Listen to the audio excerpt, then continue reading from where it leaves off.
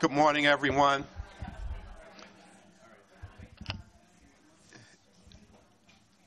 In the interest of starting on time and getting everybody out of here on time, we want to go ahead and get started. So if folks could start wrapping up the pregame, and let's get started and get going. Okay. All right.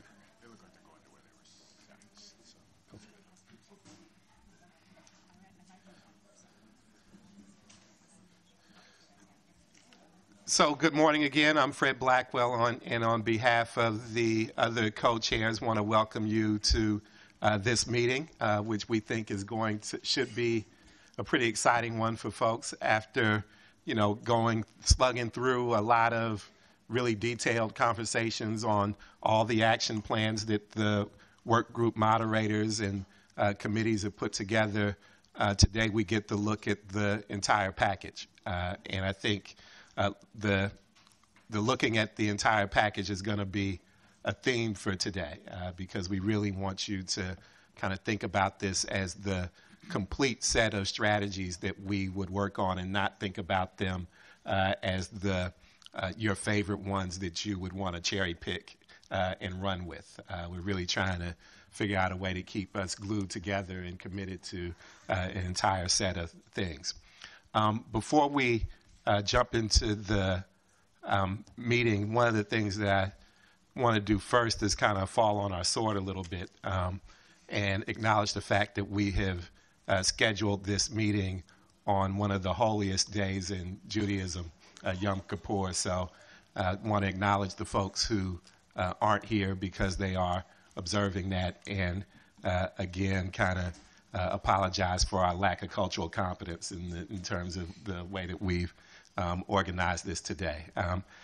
So with that, we have a few items here. One is we want to talk a little bit, and we have a team of folks that are going to present to you some of the back of the envelope, if you will, around what we think all the stuff that we have kind of put on the Christmas tree cost.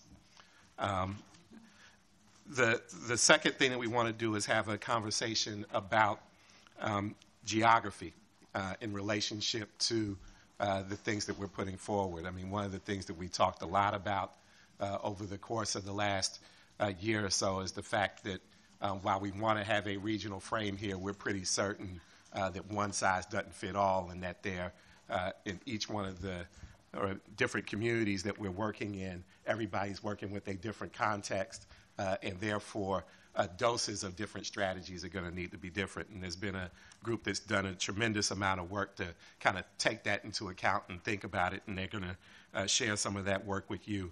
And then the bulk of the meeting is going to be around going through and reacting to the package that you have in front of you. And the way that we're going to do that is we're going to spend very little time teeing it up for you, but then we're going to break you down into some smaller groups and spend some time discussing it there, and then have a larger group discussion about where we are. And we have some very specific questions that we're going to want people to tackle in that large group setting, and then we're going to close. And so with that, let me turn it over to Steve, who I think is going to be handling the first item. Thank you, Fred, and welcome all of you back, I think, after a little summer vacation. I'm going to talk about and just tee up the revenue conversation. And we've been, as Fred said, talking quite a bit about things that will cost a lot of money.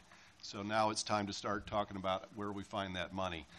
And I'll start maybe with the fact that Mike and I went in to brief Mayor Breed about CASA a couple days ago. She accused us of being Trinitarians because we kept referring to the 3 Ps. And I don't know about Mike, but I'll plead guilty to Trinitarianism because I like to group things into 3. And I've got 3 of them for you to kick this conversation off. The first is your 3 Ps are very expensive. And we've done a scan, and you'll get some detail on it in a second, that suggests it's at least $1.5 billion per year. is our bogey. And that's a lot of money to raise anywhere, anytime. But it does give us a target. I doubt we're going to get all there in one legislative session or in one election.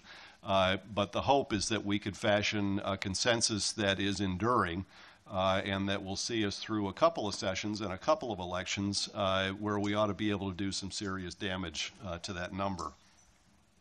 The second is, you will note that we have organized these revenue ideas when Vikrant presents them sort of according to communities of interests. So we could raise money from property owners, from developers, from employers, from local government, from taxpayers, from philanthropy. And, you know, one approach might be, let's figure out who we could gang up on, who's the least popular, and try to jam it down their throat. And I probably wouldn't recommend that strategy. I think what might make more sense, and we're very much looking forward to your reaction on this point after you've seen the information, is a share the pain strategy. And given how deep and broad the financial challenge is, I think sharing the pain not only makes some political sense, but it probably is going to make some financial sense too, because there is just not enough money in any single pocket to make this thing work. The third is just to maybe leave you with a story, and the story, I hope, suggests to you that we ought to keep hope alive. And the story goes back to the early 80s when the transportation community was despairing of ever raising money in the gas tax in either Sacramento or Washington, and decided to take a flyer on a new approach, which was to raise money at the local level. And in 1984, Santa Clara County, in fact, became the first county in the state of California to raise its own money for transportation improvements. And they have been followed by most of the counties where most of the population of the state lives.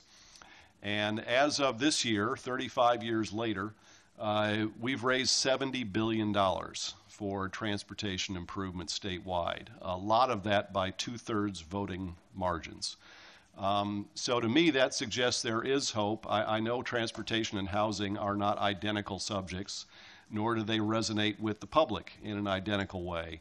But the fact that we have been that successful suggests to me that we've got the chance of trying to replicate that success in the housing arena. If you're keeping score, you know, $70 billion over 35 years is about $2 billion a year on average. So the $1.5 billion maybe doesn't sound so far away.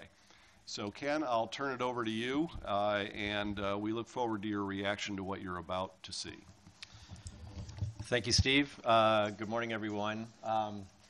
Just picking up on what Steve said, adding to it just a bit, and then Vikrant and I are going to walk through this presentation.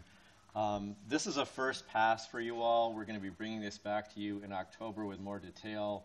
We're doing more analysis in terms of what would be needed in terms of voter approval, legislative approval, how it may relate to a regional housing entity to stand this whole thing up.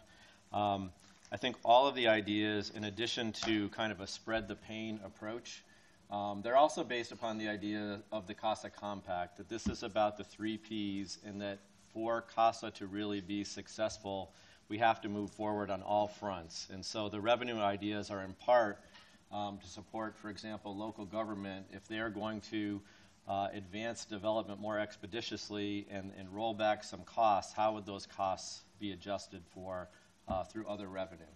So that's the basic framework, and we're going to try to go through this fairly quickly, give you enough detail to think about what's before you, then open it up for questions and so forth. So with that, Vikrant, you want to get us started? Thanks, Ken. One other thing I would mention is that we have action plans for each of the ideas that we're going to present today. So we will, as you're leaving, we will give you a packet for that. We didn't want to bring it up front because we were still working on it. But before you leave, please, if you need more details on any of these ideas, you can grab one of those packets. So I think Steve kind of has already covered the first 4 slides that I was going to present. But again, to go over this, we need new sources of revenue to pay for all of the CASA initiatives. We need some sort of a regional entity to collect and then strategically invest these new revenues, and we need to give this entity some financial tools so that they can fund and build some infrastructure and housing projects. This is the slide that I think Steve was referring to in terms of what our gap is, and this chart to the left shows really the gap that we have for building affordable housing, so subsidized housing for low and very low income households based on the current RENA numbers. So just based on that, for affordable housing production, we have a gap of about $1.7 billion annually. We think that's a good ballpark to kind of work towards, as Steve said, for the entire CASA package of initiatives, because it's not too small and it's not too big and something that we can work with, given that we also need to raise local revenue, but also, this 1.68 billion assumes that there is a matching amount of money that's coming from the federal and the state sources as well. So this is what Steve was talking about in terms of local self-help. So 1.7 billion dollars seems like a lot, but we have raised more than that for transportation. So if you look at the chart on the right, to the left of that chart is the affordable housing piece, the amount of money that we currently have for subsidized affordable housing. To the right is what we are currently raising for transportation. The two things that are missing on the left is the regional part and the state part. So I think we can talk about that. But the options we're presenting today is to do with that that salmon color or the red color, the regional portion of it. It's always good to start with asking, so we've answered the question how much, but then who's to blame? And you ask different people, they'll tell you who's to blame for this housing crisis. But if you ask the general public in the poll, they say everybody. And that's, again, the guiding principle for the recommendations, as Steve said, we have for you today. It's we think we need to spread the pain. We think that you can't gang up on one or two sectors. If you are not able to contribute, then it's hard for you to ask somebody else to contribute. For all of these funding ideas, we definitely will need state legislation, so state enabling legislation, and in some cases voter approval. But we're still working on what that means for each of the ideas that we are presenting today, and we'll come back to you with more details on that. So jumping straight into that, so the first idea is this inflation-indexed windfall tax. Again, Prop 13 and our overall tax system provides a lot of benefits to homeowners, and that benefit can be passed on from one generation to the next. And some say that that is one reason we have such a huge wealth inequity within California as well. So what this proposal does, and it's described more in the action plan that you will get at the end of the meeting, is it takes a portion of that of the capital gains, and that's the difference between what you bought the home for and what you sold the home for.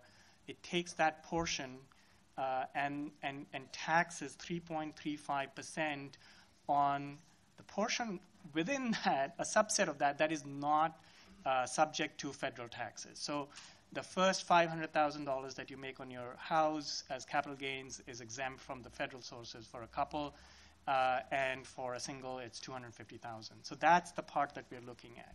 So for that portion, you adjust it for inflation, and then you adjust it for the closing cost, and what's remaining is about 3.35%. So if you sell a house for $1 million and you bought it for $100,000, you take the first $500,000, you apply the 3.15% to that after you adjust for inflation and closing costs. That's the amount that we will be asking. So it would be roughly around like $1,500.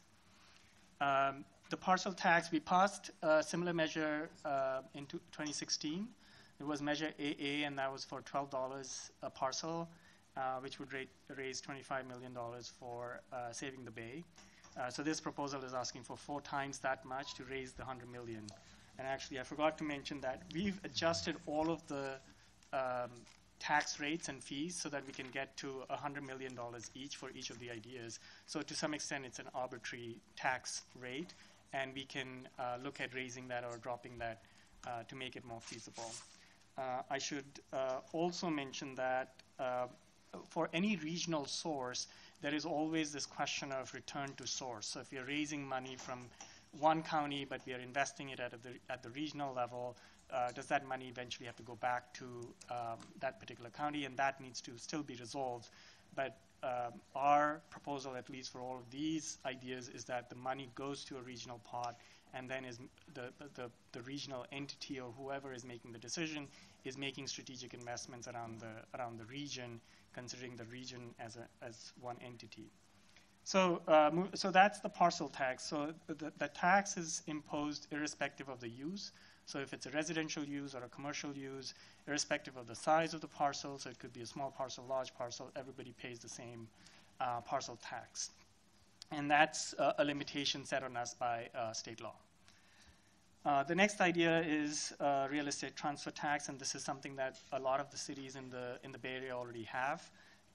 It ranges anywhere from a little bit more than $1 per thousand of the sale price. So if you sell it for, sell your home for $1 million, then it would be 1.35% for every $1,000.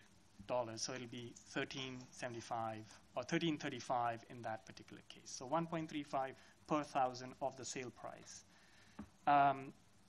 It ranges anywhere from $1.1 per thousand in the East Bay to about $25 for every $1,000 in San Francisco. And San Francisco also makes it a little bit more progressive, where the rate rises as the value of the home sold rises as well. So higher price properties pay a higher tax. Again, that we've set the rate right now to reach the 100 million figure. The vacant homes tax, and this is modeled on the Vancouver's empty homes tax. The idea is that we have a housing emergency. So if you own a second home, or if you're leasing out your home through short-term rentals, that may not be in the best interest of the entire region. And so if you have a vacant home that you haven't rented for more than 6 months in a particular year, we would assess a 1% of your total assessed value as a tax every year. And again, there are a little bit more details on this in the action plans, but really it is modeled on almost entirely on the Vancouver model, which we think has been fairly successful, because it raised about $30 million last year and brought about 3,000 to 4,000 units online overnight without any cost to the public into the rental market. And that is for a city that's smaller than San Francisco. The final idea under property owners is something that is similar in intent to the one before that, but is targeted more to the short-term rental market. And we see this as a particular issue in San Francisco and the wine country, or wherever we don't have enough hotel rooms, but there's a large tourism industry.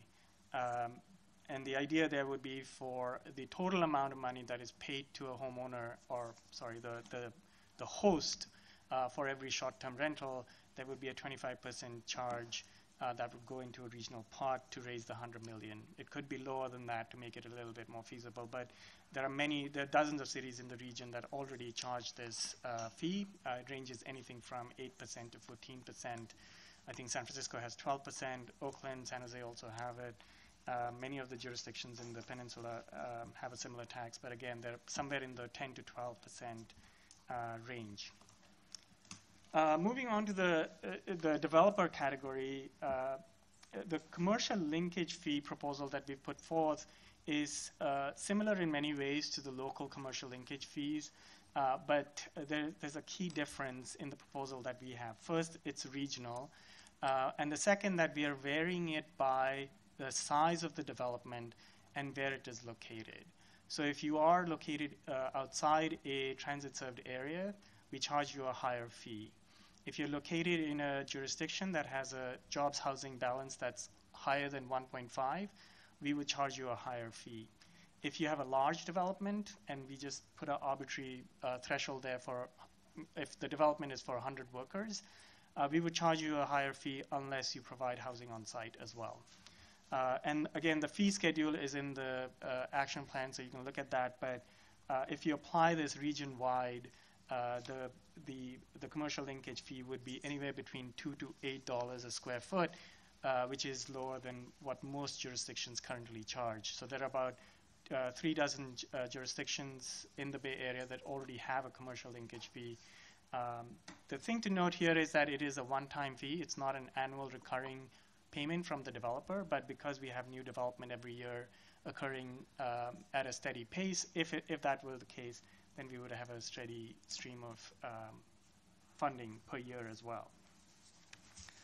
The variation we have on that is a flat tax. So this is more similar to the local taxes. So it would be a $5 per square foot flat tax when you build new development anywhere in the region of any size, and whether or not served by transit. So that's just a variation to show you what the amount of taxes would be if you applied it uniformly versus you applied it based on the location and the size of the development. We have a parallel proposal for employers. So it's, again, the idea is that employers would pay a head tax, so that's a tax per employee, and we still need to figure out if that is per FTE to get around the issue of contract workers or part-time workers. But again, we would charge a higher fee if you are located outside a transit-served area, if you're located in a jurisdiction with a jobs housing ratio that is more than 1.5, and if you have more than 100 workers in any particular location, then you would be paying a higher fee. Again, the range there is between $8 to $64 per head. As a comparison, Oakland and San Jose already have a head tax, and they charge it as a business tax to their employers, and it ranges for San Jose anything from $72 to $100 per employee based on the sector. And in Oakland, I believe it's up to $350 a head based on the sector that you're looking at. There were two proposals in the Bay Area that were going to go to the November ballot for head taxes at the local level. One was in Cupertino, another one in Mountain View. I believe the Cupertino one was pulled back based on pushback from large employers there. And that was the same case in Seattle. This council there passed a head tax of about $225 a head, but then rescinded it the next, I think, week based on, because of the pushback from employers. So parallel to the developer commercial linkage fee, even for the head tax, we have a flat fee. So it's $30 per head for every employee in the region, small businesses, large businesses located anywhere in the region. Just to give you a sense of how that compares with the variable tax rates. For the employers, we also are proposing as an option a gross receipts tax. San Francisco passed one a few years ago. San Jose and Oakland also have it. Usually a gross receipts tax is at a state level, so that's the most common. But some of the cities do pass additional gross receipts tax in lieu of a payroll tax. So San Francisco, for example, is phasing out the payroll tax and phasing in the gross receipts tax. And we use the same rates that vary by sector and by size of the firm that San Francisco has for the proposal that we put forth. Again, we think a 1/12 of a cent tax per dollar of gross receipts for every economic activity in the Bay Area could generate about $100 million of total revenue. The last one, and this is this is interesting. We added this option recently. It's a VMT tax or a VMT fee on employers. So the difference between a VMT fee, which is similar to a congestion pricing system, is that for congestion pricing, you usually charge the driver. The fee for having the privilege of driving, let's say, in a central business district. In this case, if your employee drives to work, we'll charge you a fee. And that's, again, a way to get to the congestion and location issue for employers, but also to raise new sources of revenue. The other difference is that it's not congestion-based. So you don't have to be driving during congestion hours. It just has to be a commute trip. So I'll just pause there and see if there are any clarifying questions at this point. If you could hold your comments about the different ideas till the end. But if you have any clarifying questions, I can answer that, and then Ken will cover the rest of the ideas. Just a question whether or not you've tried to think about the substitution effects that you might have in shrinking the tax base from some of these taxes. Sorry, say that again. The substitution effect, where the amount of the thing that you're taxing might decrease in response to the size of the tax. That's right. So that was, the policy outcome for some of these ideas, like the vacant homes tax and the commercial linkage, not the commercial linkage fee as much as the VMT fee, is that it would, we are hoping, also affect behavior. So the goal for example, the vacant homes tax is to raise zero revenue in the future, because you want to bring all of the vacant homes to the rental market. So you're right. Some of them are there to change behavior, and over time they may not generate as much revenue if the policy is effective. Right.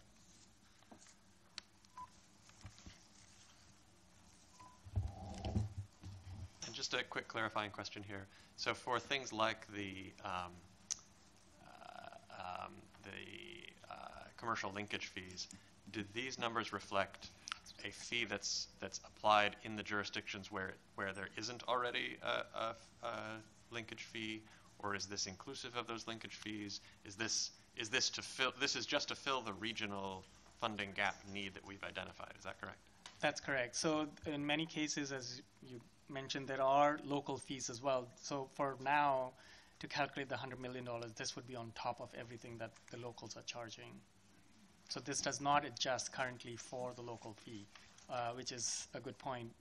That still needs to be resolved, because different cities do have, for example, different commercial linkage fee, which may be higher or lower than what we are proposing.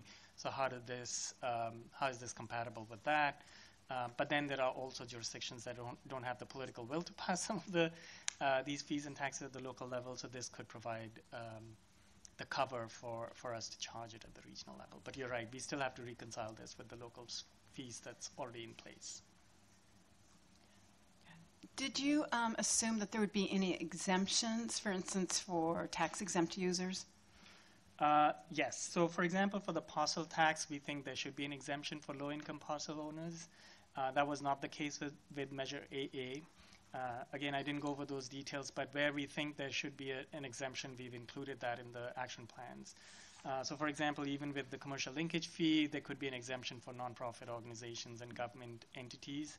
But that is an open question. For now, we did not include those exemptions in the calculation, but that's a question identified in the action plans.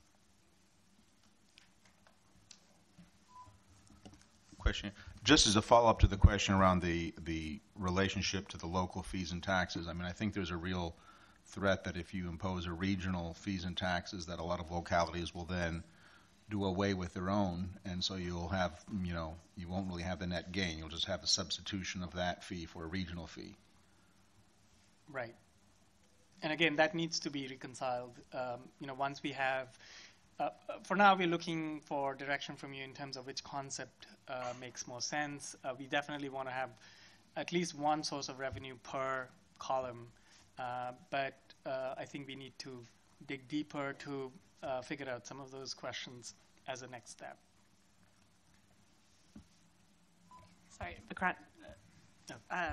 Can you explain how the key works on here? So like we said, so for all of these ideas, there will be, we will need some sort of enabling legislation at the state level, because some sort of a regional entity would need to be enabled to impose these taxes. And then for some of them, we might even need voter approval, like with Measure AA, which was a parcel tax, which was passed in 2016. So we are still working on, what each of the ideas that we have come up with need. But the two variations there is either you need a simple majority or a 2/3 majority. So for the state legislature, it's the same thing. For the voters, it's the same thing. And eventually we want to bring back the information so that informs your decisions on which of these ideas will need a state legislation with 2/3 majority versus simple majority, and then if and whether or not you need a voter approval, and whether that will be a 2/3 or a simple majority. So we still need to do that work. Amy. And I assume you'll highlight which needs both the state legislative vote and the vote of the people. That's correct.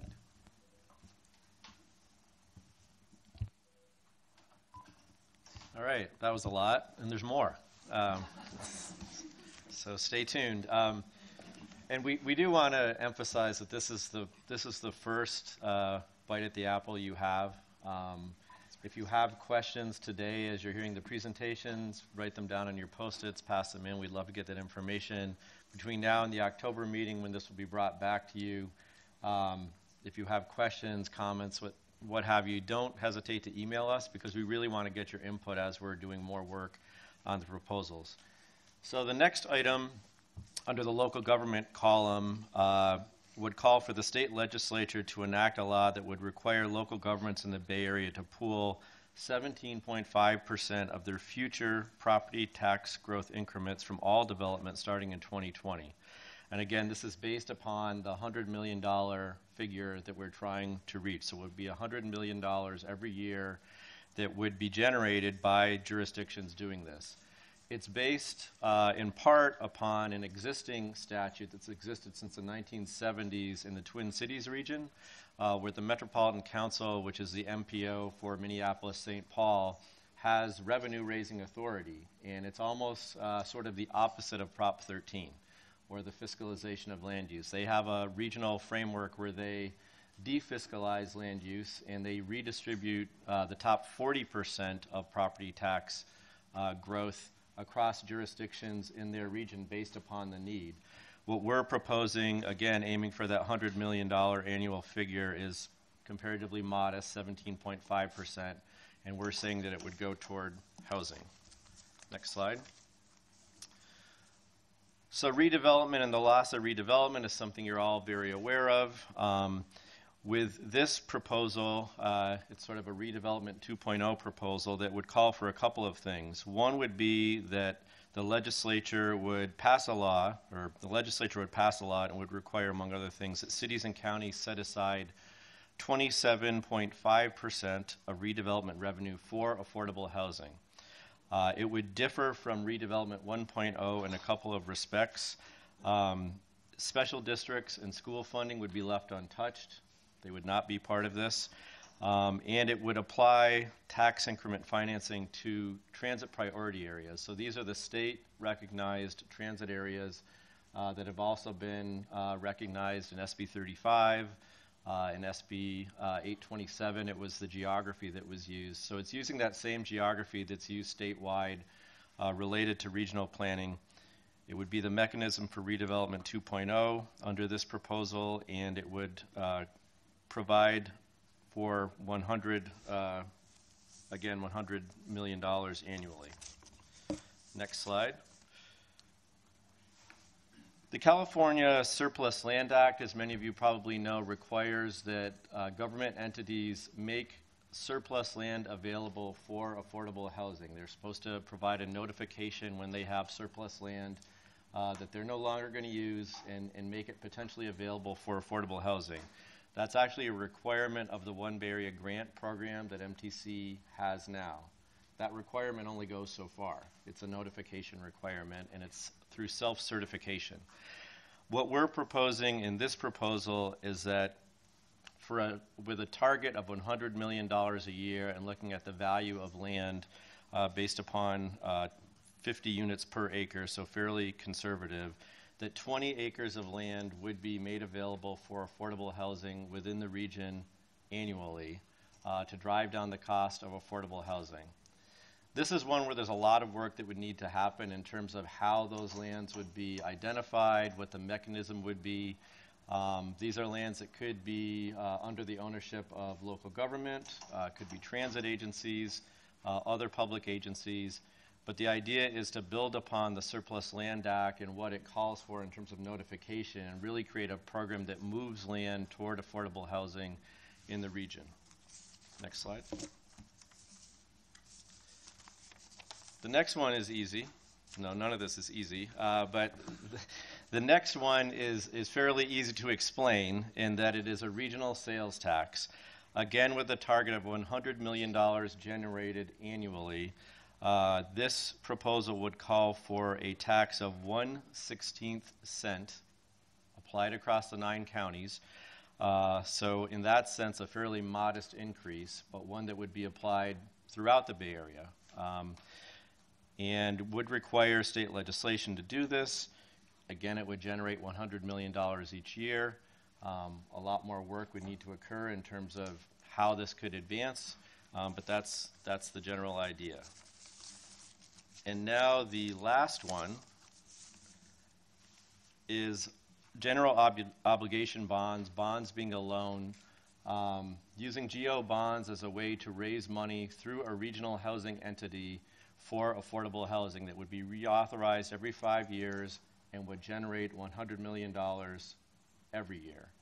I think on this item, it's worth noting that a lot of the items on the page require the creation of a regional housing entity of some sort. To really stand up these different mechanisms is going to take a location, an entity to make this possible. Some of these would be easier to do in terms of implementation. Many of them are challenging in terms of the legislature. But nonetheless, it's going to create an organizing mechanism to move them forward. So that will be part of the discussion as we advance this discussion. Next slide. Philanthropy is a relatively new source of revenue in the region. It's represented here at CASA through the San Francisco Foundation and CZI as one of the preeminent efforts moving forward in the region. We think it's an opportunity for the region to leverage different funds, including those that would come from the various sectors that are identified on the page. I'm sure we're going to be talking more about that in the future. Next slide. So one additional important piece of work that still needs to happen with whatever CASA advances through the compact in terms of revenue is how to spend the money. As Vikrant mentioned earlier on in this presentation, we're working off a couple of different figures. We're working off the amount of money that's needed to fund the affordable housing gap itself. Your discussions have had to do with a whole range of things. The basic framework of this compact is going to be the 3 Ps. What we have up here on the screen is one potential way you could go. We think there's a lot more work that is needed here, but one potential way to go could be to have 60% of the funding go toward the production of affordable housing itself. It could be through grants and financing. We could prioritize project in transit priority areas and high opportunity areas. We could tie it to some of the workforce training programs that have been discussed as part of this effort. We could look at the acquisition of land. We've also talked a lot about affordable housing preservation and preserving the existing affordable housing stock that exists here in the region, either in the market that's currently not deed restricted or affordable housing projects that are going to lose their HUD financing in the future. That could be one of the areas where this funding goes. Perhaps 20% is the right percentage, perhaps it's not. Tenant protection services in terms of protecting folks from displacement. Right now we don't have money for that. So how much of this money should go toward the protection of our most vulnerable folks in terms of displacement and displacement of their communities? Maybe 10% is the right figure, perhaps it's not.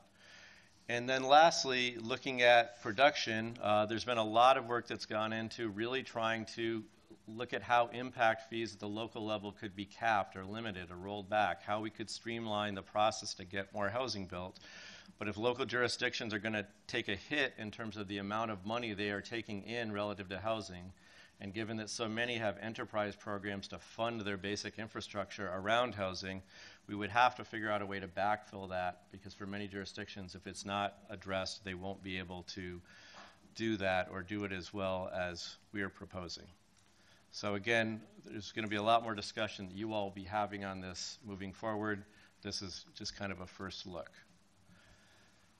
One source of revenue that we have, but that still requires the approval of the Bay Area Toll Authority, is infrastructure-related financing for BAHA, which is associated with MTC. As you all know, financing the cost of housing is in part significantly related to the cost of infrastructure. What this infrastructure bank could potentially support is the financing through patient loans of infrastructure. It could be for sewers, it could be for water, sidewalks, a lot of the costs of housing and affordable housing that isn't directly housing per se, but is a big part of the cost of housing. We think it could lower financing costs, hopefully accelerate implementation, particularly for projects that are deeply affordable. It could make our projects here in the region more competitive for statewide funds such as the ASIC fund, and could result in more affordable units because it just creates a larger pot of money for the advancement of housing in the region. Next slide. So, next steps. This is the first look at proposals, and we're going to open it up for further discussion in a moment. We're going to bring it back to you in October after bringing this same general presentation to the steering committee next week. In November, we're going to have a discussion with our commission about transportation funding conditioning for housing outcomes, and the infrastructure bank will go to the Bay Area Toll Authority. And then in November and December, we're going to have a telephone poll to see what people in the region might think of all these ideas. So, Steve had his light on. I saw it go off. Mike has his on. Yeah, I'm going to give a little bit mini background just so you know how we got here and then why we are excited about this. When this first got introduced with the chart, if you could put that one back up with all the options and how many people we could ask for money, it was originally $250 million per box, and the theory was, well, maybe we can get more from these and more from those and none from these, and these are really hard and these are easy and all of that. So we got a headache. And what we are always reflecting back on is Dave Cortese at the steering committee's comments to us on the very first meeting when he said, if you guys are going to do this, be bold.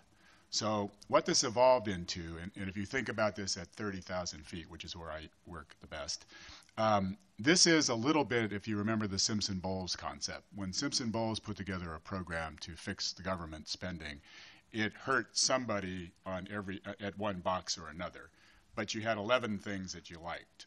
And so this concept is a regional concept. It takes into account every element of people who pay, and it's based on the premise that we're all here because we want to be here, and we're all here to try to fix this, and we have a crisis. And so we've approached it from a regional concept, from maybe this is a 15-year, 20-year program of trying to get us back on track. We're not sure about that. But what you have today, and you all heard about these, when Mountain View goes after its corporate citizens, they rail, and it gets overturned or kicked out because each city doesn't want to solve it themselves. So the beauty of this, forgetting the technicality of some of these issues, which is no small thing, is, and what we're trying to embrace here is, could we get behind a solution that is doesn't have a target? It has everybody as a target. And if the solution here is, geez, I really don't like having my property taxes increased, but if the Cisco's and the Genentechs are going to pay, maybe that's fair. And Genentech says, I don't like a head tax, but if this happens and that happens. So that's the concept. And I think, as you heard in the questions you asked, which were good, and my guess is we don't have too many answers to those technical ones, but it is the concept that if we could get behind jump-starting this housing crisis, jump-starting the need to get money, we're ubiquitous in who we ask it from. It's painful for a lot of factors and a lot to be worked out, but that's where we are. And I think that's why we believe this is worth exploring and with a lot of enthusiasm. So we've got about 15 or so, 20 minutes or so for discussion on this, and so I would imagine that there's some questions and comments, and I'd be remiss if I didn't say if you want to write a check, you can do that too. Fred, I just wanted to add one thought to Mike's summary, which I thought was a good one. The strategy here, as I said earlier, is sort of share or spread the pain. But I think it's fair to say that all of these ideas don't spread the pain equally. The reason we wanted it to be arbitrary, and whether it's 100 or 200 or whatever, was to demonstrate to you the differences in the rates that result, right? And the fact is, a 1/16 cent sales tax is going to be hard to find on a bill for your washing machine. But a $48 per year parcel tax will be, right? Because we just passed a measure for the Bay that was only $12, and it's not like it passed by 40 percentage points. So the fact is, the political and the distributional effects of these things, I think, ought to be a big part of your conversation.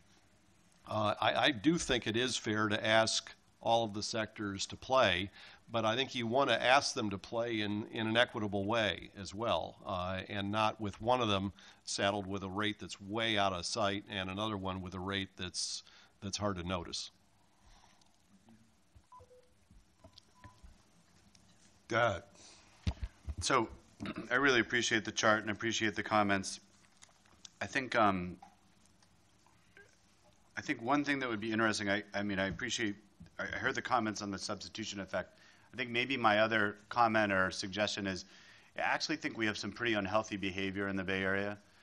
I just ate like 12 potato chips. That's a small example, but there's other less healthy behavior than that. And part of it is, the jobs housing imbalance that we have in the region. So I think the other lens I hope we can bring to this is not just what the substitution effect is, but what the corrective effect on our jobs housing balance would be of these, because I would be a lot more excited about a version of this that had the effect of at least metering jobs to the potential of local government and our housing industry to create enough homes for this, and a lot less interested in a version of this that potentially has the opposite effect, not a substitution effect, but an effect that continues to allow rampant job growth and for the kind of fiscalization of land use at the local level that is focused on commercial development without, for lack of a better word, internalizing the impacts. So,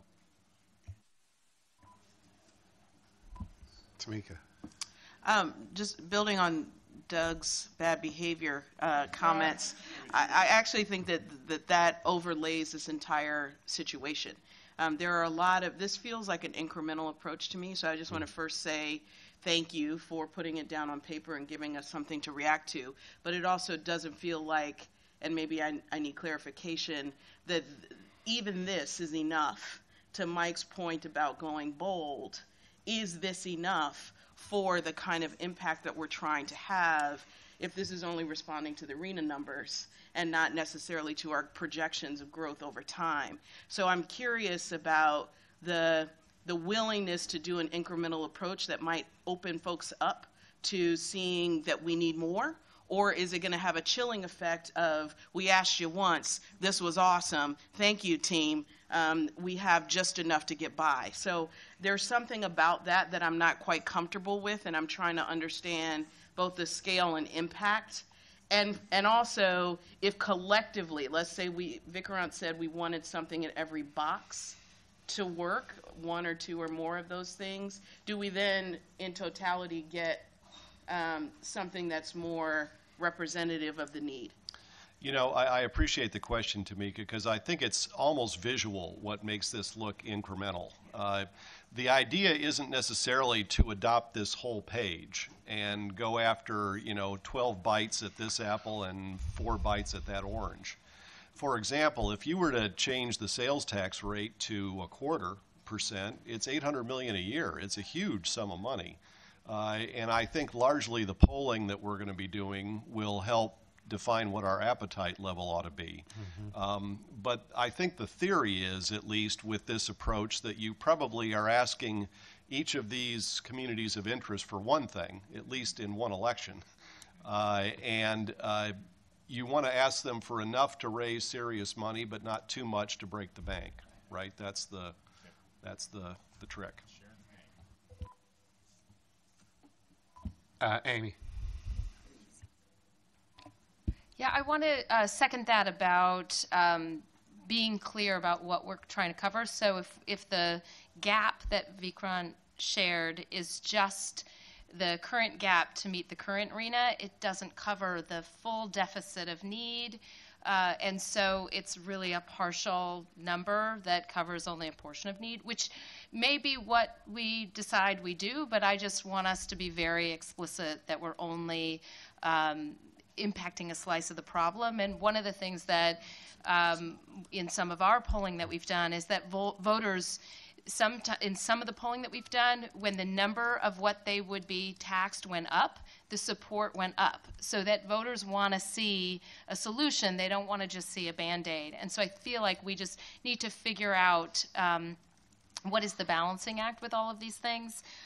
And so that's a general comment around it. And then a more specific comment is that around the redevelopment proposal, we do already have an action plan and a proposal and efforts that are moving with Assemblymember David Hsu and et cetera around looking at redevelopment 2.0 with a 50% increment set aside for affordable housing. Mm-hmm. And that was presented before CASA in July. And so is the idea here that only 27.5% would be for affordable housing? Can you clarify on that? And then one other piece is around the public land set aside. I think it's a really creative idea, and I guess I should say I love this. This is amazing and represents exactly the tools that we need to have these conversations. So I just am really want to celebrate the work that staff have done to put this together, and thank you. With the public lands, it could have very weird unintended consequences on the state legislation. So if some years there may be more, like land doesn't come in sort of a steady stream of 20-acre increments. It comes in like big strange buckets at weird times. And so I don't, that one seems to me like needs more thinking to figure out how that wouldn't have unintended consequences. But the redevelopment one, can you? I think the answer for both proposals, Amy, is the same, and that's it. As Steve emphasized, there is sort of an arbitrariness to what's on this sheet. We were aiming for $100 million, and in both cases, that's the basic structure of what we've come up with. It doesn't mean that figure is exactly what you would want for what we would want okay. for redevelopment 2.0 or 20 acres either, and that's where a lot of the work needs to come. If I could say, the proposal that we have in your packet today is 100%, not 50, not 27. And can I just make a comment on public land? We actually have that as a standalone policy piece for discussion later, because it's on the revenue thing, because free land is technically a contribution, but we have a whole think piece on the public surplus land, because we do think it's an underutilized tool. So regardless of it being a revenue source, we think it's something we need to pursue. So we got about another 10 minutes for this, and I want to encourage folks to both provide comments on the sources slide, but also I think we're looking for some feedback on the uses slide as well. So maybe we can put that slide up too. I knew that would get some hands. All right, we got it. We got a 1-2 punch here. So, all right. So I just wanted to say that I definitely, when I saw the public land, felt that pain. And then I thought, you know what, though, I know that others at the table are feeling that pain on their thing.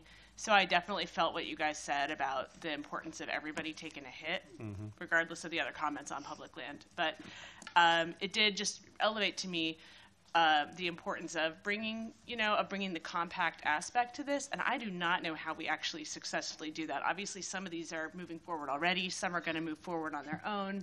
But how do we like ensure that that spirit of this document is actually embedded in a ongoing campaign or platform? Because I've never actually seen that successfully done, which isn't to say that it hasn't been successfully done. I just don't know about it. But if there is any example anybody can give of that, of everybody taking, giving a little blood, that would be really helpful to see. It's a great comment, and if you don't mind, I think we should probably try to take that up later on in this agenda when we're actually talking about kind of the compact idea. Go ahead, Derica. Great.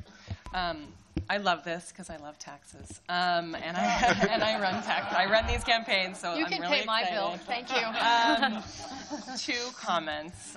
One is just in the category of Captain Obvious, maybe, but I'll say it anyway. As we think about the vehicles to move these, if there was one tax to rule them all, that'd be awesome. I imagine there's not. So there's going to be multiple, and then the expenditure programs are going to be the expenditures are going to be programmed based on the polling and also what we think is right, which could lead to some of the Ps being more popular than others. So I just want to say, Captain Obvious, we should really think about the taxes. It would be sad if the taxes that were easier to pass also had the expenditures that were easiest, and then the things that are hard are the ones that fail. So just to Captain Obvious that. And then I wonder on the expenditures, I just feel like preservation is so important. We saw 60-20, right? Just wonder if that one should be up and want to get that out there because I just feel like that is something we could move on quickly if we had enough available right away. So I actually want to just say thank you to Vikrant and the staff for this list because and I have had the benefit because I'm a co-chair of seeing it multiple times, and I really appreciated how many stones they turned over to come up with the list. As someone who is battle scarred from Prop 1 that will be on your ballot to vote yes for in the near future, I think the polling here is absolutely critical. If Sacramento has to do it, we need to show them that this can pass. And I think with Prop 1, the treasurer did polling that showed support for up to $9 billion on the bond, and it really helped us get the legislature to get to 2/3. And so I would not underestimate who some of our political enemies will be on this, and some of them are not in this room. And so the Association of Realtors comes to mind for a couple of these, and they're not a small hurdle. So I would encourage us to be bold and to stand together because I think if you have one powerful enemy, it's going to be really challenging in this situation. But I really like the list. I hope that at least 3 of them are real. And I'd hope that more are, but if we could get 3 or 4, it would be $500 million a year that we don't have now. And so I'd want to point that out. Like, we are at 0 regionally now, and we have some counties that are able to do stuff. So I appreciate how big we want the loaf to be, and I hope we go bold and get $2 billion a year, but I wouldn't want us to not do something to get $500 million. All right. So we're going to go to Matt and then Matt. Want to echo the thanks to the staff and everyone who worked on these ideas. I think it's a really impressive array, and it's really important that there be multiple options on the table. So thanks to everybody who worked on that. Two things, one a little bit larger and one small. The larger one is, I think the legislature is starting its process for thinking about potentially big solutions for next year. I was just invited to testify at a joint Senate hearing on October 2nd. And so it would be great to get a sense of what could be discussed in an exploratory level with the legislature at this early stage, either on my own or referencing others. The second is that the preservation piece, I'd just like a clarification from what the intent is. There's nothing that specifically talks about acquisition or rehabilitation uses, but I'm assuming that was intended to be part of that. Great, thank you. So I would add an amen for everything that's been said so far in terms of very much appreciating having all of these options on the table to help get us at least towards that $1.68 billion annual gap that we have. And to say a particular word of praise for some of these concepts that link the overall Planned Bay Area vision with our focused housing discussion here around prioritizing the geographies that are most important, the VMT concept, the transportation priority area concept that help us create rewards for the right development in the right places. And I think that the more we're bringing in that theme throughout this process, the more successful we'll be in achieving the more comprehensive set of goals that hug and embrace the CASA set of goals. So we've got time for maybe 2 more brief comments, maybe 1 long one. Go ahead, Jennifer. Also, appreciations, thank you.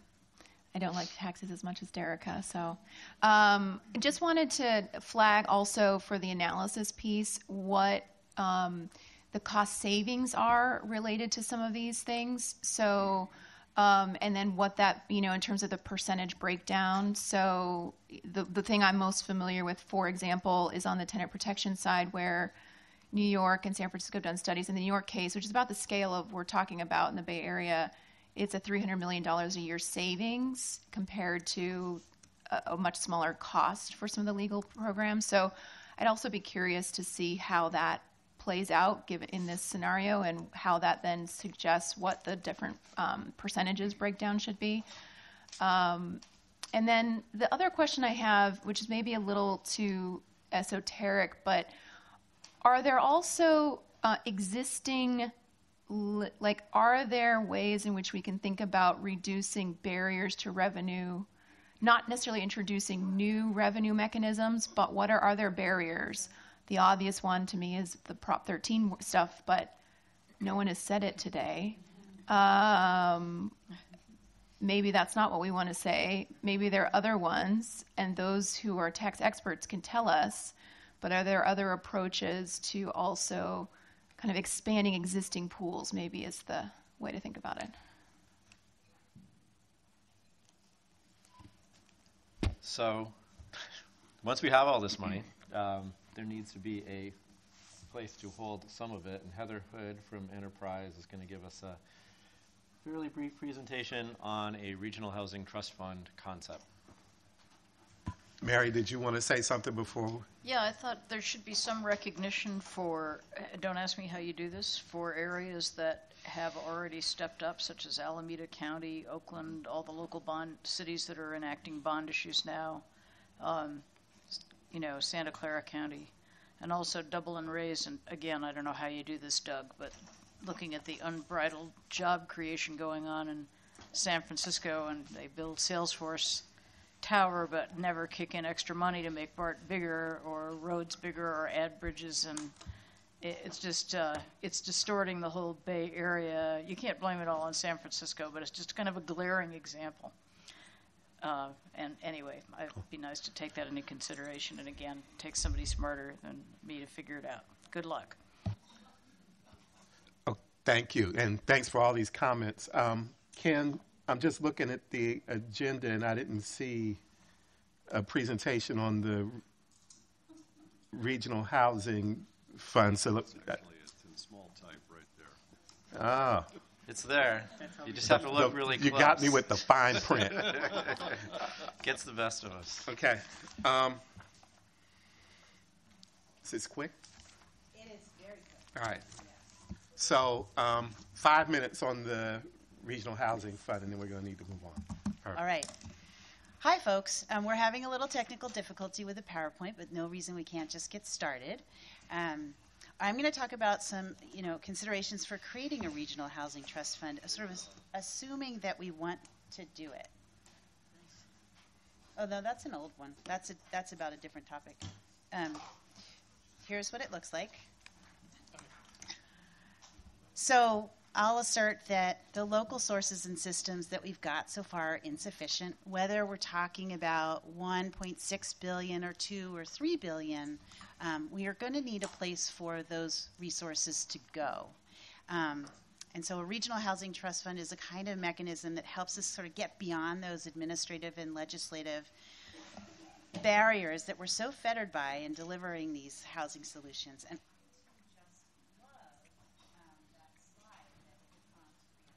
And if we think of those different sources as ingredients, then we can think about where do they go? How do we cook them up into being something more than just themselves?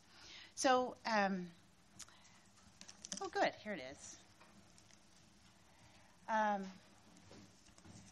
So I know it's just about lunchtime, so I'm getting you used to the idea right here. Housing trust funds are not a new idea. There are 700 of them that already exist in this country. There are about 50 in the state of California, and they're typically funded with a major one or two public sources. So if ours was funded by 4 or 5, that's just terrific. What matters is the dollar amount and how they get distributed in our thinking. So let's just think about maybe this would be a place for some of those fallow funds that exist in the local jurisdictions, maybe even here at MTC, the funds that already are used like HIP or the TPA incentive dollars, they could be put there. Those major sources, and then in some places, some resources, some of the Housing Trust Fund is held back to do investment, to grow the resources. And if there are loans being made, there's income from those interests. So you put that all in one place and sort of create a soup.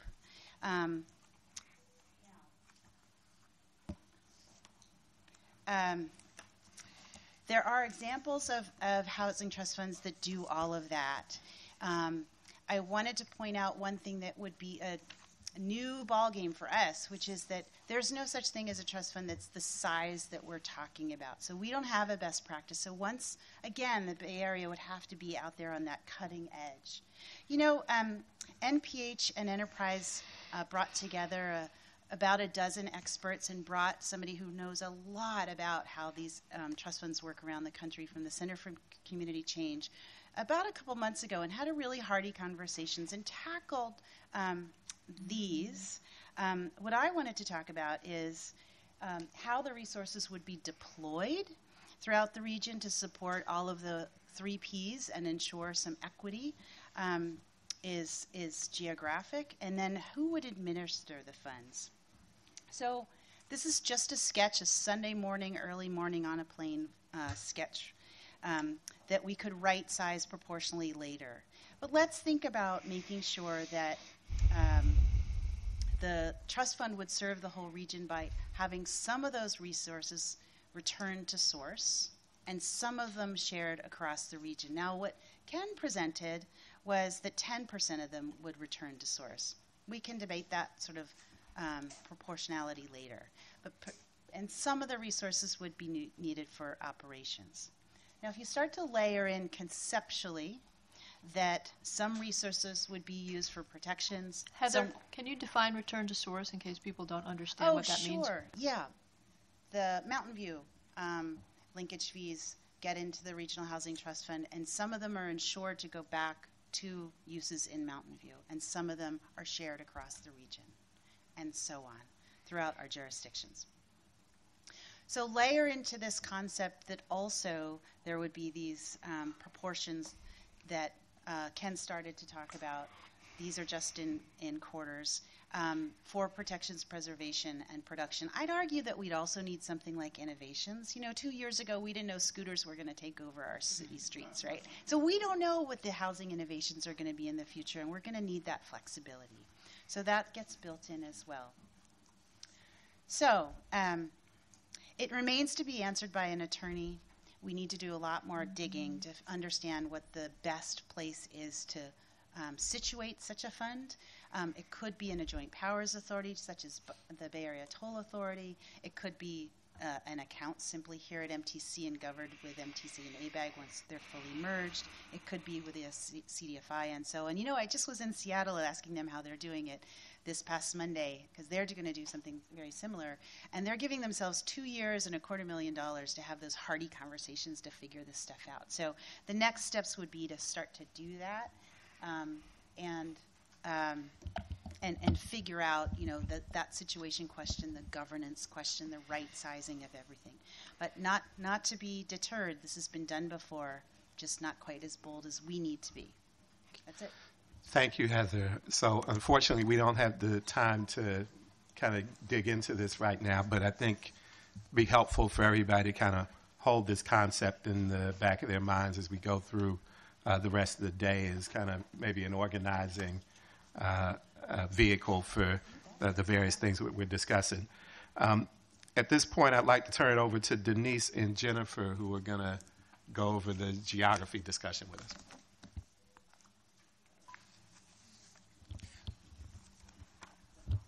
Fred, could I just ask one quick question based on, I know I'm cutting into Denise's time, but Heather, thank you for that. Hi. I think what will be a fun challenge to work through, and I'm sure you've thought of this, among many, is the extent to which some of this money plays with, is like paired up with other money. So whether it's HCD or TCAC, or Veterans Affairs, like different departments with different monies that have their own policy desires, knowing that there could be conflicts of priorities when you have more governmental entities administering dollars. Yes. Like everyone who administers dollars wants their policies to supersede. And so mixing pots from different departments always gets fun and challenging. So I know you thought of that, but just a big thing to highlight. It's going to be a challenge, but we have to figure out how to get it to be flexible enough to really work. It's agree. just got to be built in.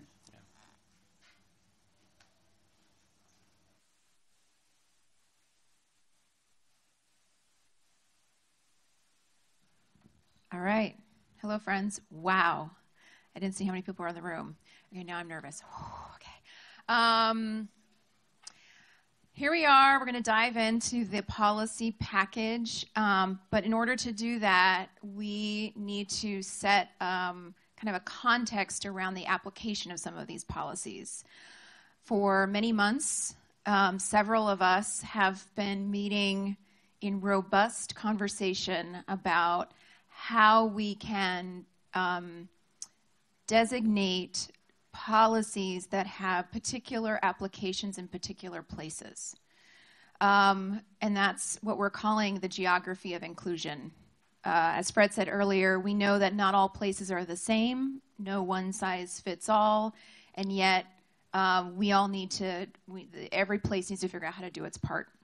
So what we are going to, and I want to just thank those who were really involved in this, Denise, Jonathan, thank you, Asen, Will, Vikrant was part of some of these conversations. Who else?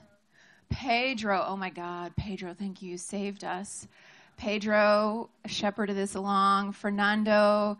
There were a lot of us working on this, and we didn't agree, but we have come to some kind of tentative agreement proposal that we now want your input on. We have reached our limit.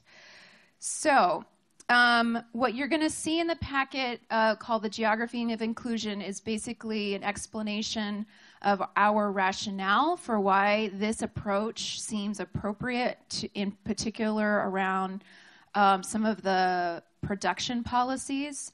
And can you put up the map? We worked closely with the Turner Center and the UC Berkeley team to identify data sources and maps that would help us determine where there are vulnerable communities, where accelerating market rate production would contribute to the ongoing gentrification and displacement of these communities, communities where there has been historic segregation, redlining, and disinvestment, and where we wanted to create a way of those communities participating and engaging in the market rate production policies, but at their pace, and in a way that they could actually have more ownership and say over how that rolls out in their communities. And as a way to kind of, try to roll back history a little bit. Are the maps? They're frozen. Okay. So imagine the Bay Area. No, I'm kidding. The maps are in your packet, so if you can take a look at them, it would be nice to see them all together, but they're in your packet. We have used the maps that were generated by ABAG/MTC, the Communities of Concerns map from 2013, because that's about the point in which the housing crisis really started heating up, and where communities, there was more of a clear idea of where vulnerable communities were located. Now, for some of us, this does not tell the whole story, so we want some feedback about that, about is this the right map? But nonetheless, that's where we are now. So I'm going to pass it on to Denise, who's going to kind of walk through what the policies are. Oh, before I do that. So the purpose of the mapping project is to identify where are the communities that can, under a certain set of proposals, get more time to do some planning so that they can make decisions about opting in or out of the development proposals, and they would get a certain period of time by which to make some of those decisions. So we haven't 4 to 5 years or thereabouts. And in addition, kind of part of the revenue conversation in this, we would want to find ways in which we could support them being able to have a planning process.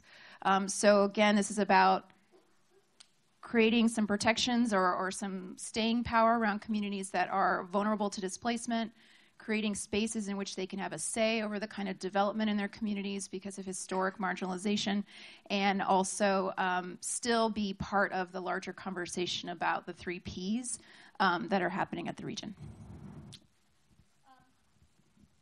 So I also wanted to put this note, Jennifer said the word opt-out, which, you know, if you're a developer, you think that means no build zone. So I wanted to add a layer of color and tie it in with what we discussed before under money. CASA is trying to create a shared pain for collective gain model to stop the tragedy of the commons that currently dominates our balkanized fights over housing. So in order to do that, we need to understand that housing production in certain forms needs to happen everywhere. And so by recognizing that not all housing is made the same, Jonathan and I talked previously about not all housing costs the same to build. Not all housing is built by the same sectors of the housing industry. And so there are some forms of market rate housing that are naturally less costly to build, and that because they tend to be smaller, cost less to rent or to own. So this geography proposal understands that not all development is made equally, and yet creating inclusion in every neighborhood, which I believe is part of the goal of CASA, means changing historic patterns of discrimination and redlining, but also creating a path forward in disadvantaged communities or communities that have been neglected to find a way forward for small businesses or small homeowners to be able to create economic opportunity and opportunities for community members to live in that community over time. So, because what we have now is once pretty much an African-American family moves out of the house they're in now or the apartment they're in now, they leave the central part of the region. That was the article in the Chronicle this morning in the front page section. So if we're going to unwind that, we need to allow some amount of more naturally affordable growth to occur in every part of the Bay Area, and not all new housing should be concentrated geographically on the rail system lines that was the focus of Plan Bay Area, when many of those rail lines were built through the middle of historic Black and brown communities and low-income communities. So how do we, in this collective, inclusive, shared gain model, find a way forward on housing issues that are less likely to cause displacement and gentrification and also allow there to be a natural increase in supply? So now we finally have our table up. When you take these concepts to the notion of zoning and to the CASA compact that we'll talk about next, right? We have a list of 15-ish, 16 policies in your packet that we think we want to advance subject to conversation. How would those interact with the geography conversation? So the first principle is some kinds of land uses just shouldn't be targeted for upzoning because you'll never get them back. Mobile homes and SROs. If a site is in an upzone or a changed land use zone area, those sites shouldn't be eligible because that's just a level of affordability and a product type that is unlikely to be recreated. Second notion is that in every neighborhood in the Bay Area, ADUs, accessory dwelling units, should be allowed on every single family lot one ADU plus a junior ADU. That was the Ting ADU bill that will hopefully be reintroduced in the next session to create inclusive zoning on every block in every neighborhood in the region at a very small scale level. In multifamily lots, regardless of their size, in existing unused spaces, units should be able to be added. So San Francisco does that, Arlington, Virginia does that. It's a way of adding density without looking at the world any differently. For sites along transit corridors where we've had a lot of conversations as a region about upzoning on transit, and also the idea of some of the committees came up with about rezoning on transit or rezoning commercial sites for housing. Those ideas have been combined with all of these ideas to say, okay, in that half-mile radius that maybe a TPA, a transit priority area, we collectively agree that a certain minimum amount of development should be allowed at these missing middle densities, including on sites that are now zoned commercial or that are used in institutional land uses. They should just have a housing overlay and a minimum density overlay in that half-mile radius. And then on the transit corridor itself, to be defined, you could go up higher. You could go to 75 feet. That's the current conversation. But the communities of concern that are on the map that's in your packet would be able to opt out of that increase in density above the missing middle ambient zoning height. Does everyone follow that more or less? Okay. And 100% affordable housing could not be opted out of up to the 75-foot limit. So you're really only talking about big market rate buildings being opted out of while the planning period occurs. There's a lot more weeds in there, and I don't want to take time to explain them now, but I think you get the general idea that this was an attempt to acknowledge that housing growth is important in every neighborhood in a way that suits each neighborhood and creates inclusion everywhere. So, questions? I think we'll take clarifying questions and some brief comments because we have about 5 minutes left but this is going to be essential to understanding some of the policy proposals that have a lot more detail. So if there's clarifying comments, please let us know. Yeah, this is a clarifying question. Could you just help me unpack a little bit the large cell? So on transit corridors, I think what I understood is a certain amount of stuff would happen regardless of whether it's a community of concern, like the housing overlay in commercial districts, and there'd be a certain base amount of density for housing that would be, for lack of a better word, imposed on transit corridors. But the height bump was what would differentiate communities of concern for other communities. Did I get that right?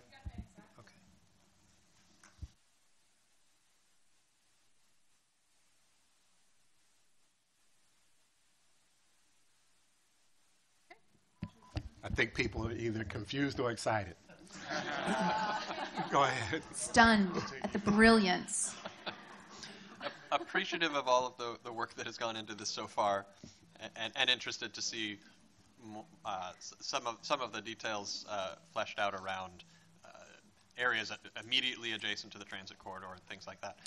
On your very first box, it seems like one of the untapped opportunities we have in the Bay Area, or infrequently tapped, is to be able to replace mobile home parks with permanently affordable housing that can get significantly higher and better densities. I just suggest that as a caveat as we think about making an allowance for that. Well, then that would be at discretion of the local jurisdiction to do that, right? This is more of a saying, like, there's nothing in here that says local jurisdictions can't do something of that nature. This is not. This is just more of like there isn't an expectation that would be the case.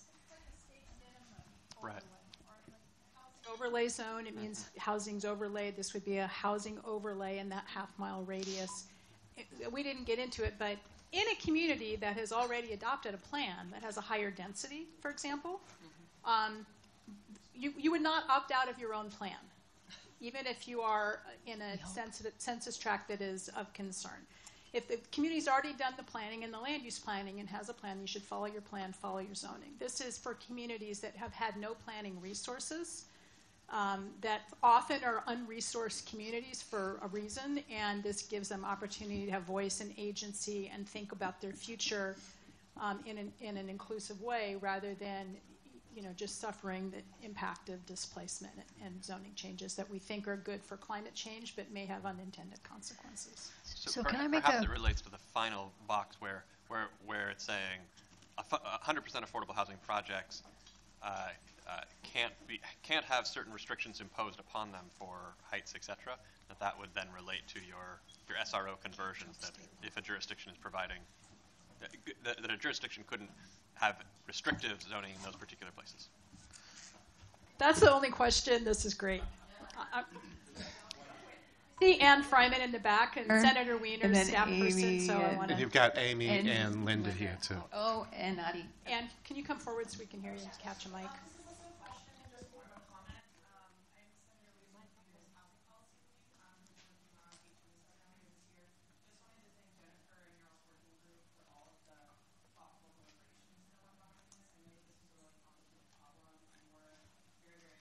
Mm-hmm.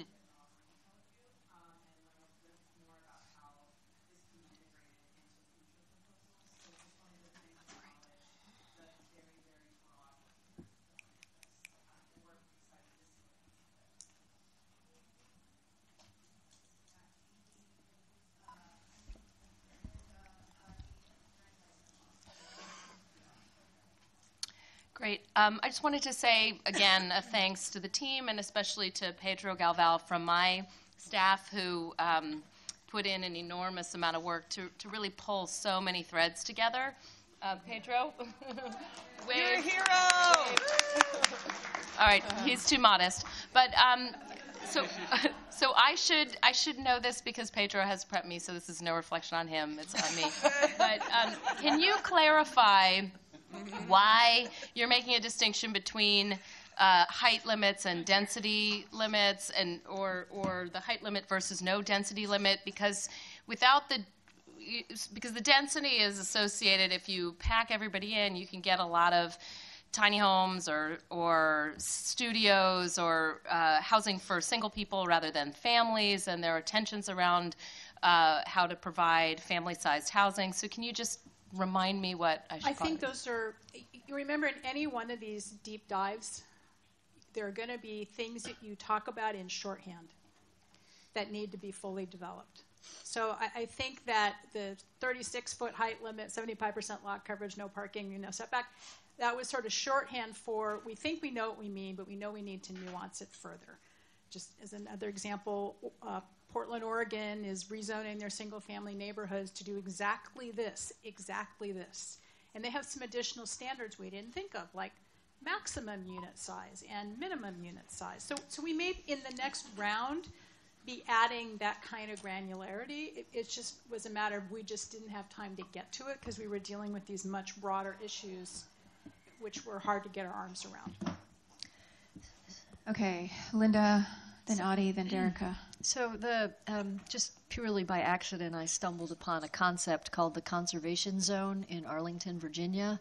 That is really a local designation that Arlington worked very hard to parse that creates zones where they're trying to conserve affordable housing, missing middle, naturally occurring, and it's kind of like a reverse redevelopment area. I would strongly recommend that we take a look at this policy. They've thought it all through in a lot of detail around how resources would go here, how it would help preserve, how it would help create. It was quite interesting to read and fairly well evolved, and their state law may be different than our state law. I'm sure it is, but there may be some stuff there that could really help us formulate this in a way that makes sense. So I would commend you to that website. It's quite good. Thank you. I think just two things I'm struggling with. One is, so if I understand it, 36-foot height limits along transit corridors and impacted or impacted communities, or however that's defined. I actually, Fernando and I had a great meeting about this morning. I struggle with the trade-off between building height and density near transit, maximizing extractions to still promote feasibility with a very low density, cheap product. And because when we build, we kind of lose that site forever. Is that, am I misunderstanding that? I think it's really important. I hear what you're saying, and I also would recommend you look at the the maps to kind of correlate, because it's not every there's not a direct correlation between the transit location and the communities that might be of concern. And in many of the places where the communities there is a concern, they're already zoned way past this. Yeah, so I think it's also just important to kind of notice some of that. So the upzoning areas, if this is what we did, right, it's all subject to discussion, would be these circles, these half-mile radius. This is a TPA map. That's what the yellow circle is. So all of these areas would receive missing middle zoning overlay. Some of them may already have zoning that dense. Some of them may not. In the pink areas where there's an intersection of the identified areas that could be eligible for the opt-out of the zoning change on transit, you'll notice, for example, most of East Palo Alto is out of the TPA. So it doesn't matter. They would all get the ability to have ADUs, which they don't maybe currently have today. In much of the area around Foster City, that's lowering. So, and the two thresholds were high levels of poverty, high levels of non-white households. Those were the two screens. So if you'll notice, most of the TPAs in the Bay Area are not these places of concern by sort of land area, which means you're bringing in inclusion into places where if it's zoned single family today, it will be zoned more inclusively tomorrow. And in the communities of concern, say a good deal of Oakland, all of downtown Oakland already has high-density zoning on transit, supported by their plans. So that would not be changed. Okay. Okay? So we're really talking about what happens in these subsets. You're in a TPA and you're in an area of concern, and only those places are opting out to give them some breathing room to plan. Okay. Yeah. Derica. Really quick, you guys are superheroes for this conversation. It's really exciting. One of the things that I think was exciting about how you all did this is that there was an assumption, an explicit assumption, that strong tenant protections and proposals like around one-to-one replacement and no net loss, though it's hard and complicated, make this easier and that are important to make this work. So thank you for that. Also, just want to emphasize something you said, but the community planning processes, for it to be effective, it's got to be invested in, and it has to be funded. So you said it, but I just want to say that is the game changer. That's the thing that needs to be unlocked. Right. So, yeah, I appreciate you pointing that, because the assumption we made here was that the proposals around the tenant protections are everywhere. And so that's like baseline. And then the nuancing of how the production rolls out is on top of that. Yeah, we didn't say it because we're tired and we've been talking about this forever. So we think everyone knows everything we know. But our premise was all CASA policies apply everywhere, whatever we decide they are, except these particular zoning increases in these sensitive places in something like a TPA, right? So everything is everywhere. Tenant protections are everywhere. Preservation is everywhere. All the other land use modifications and so forth are everywhere. So we are all in this together, sharing the pain and also the collective gain, unless you're one of these places.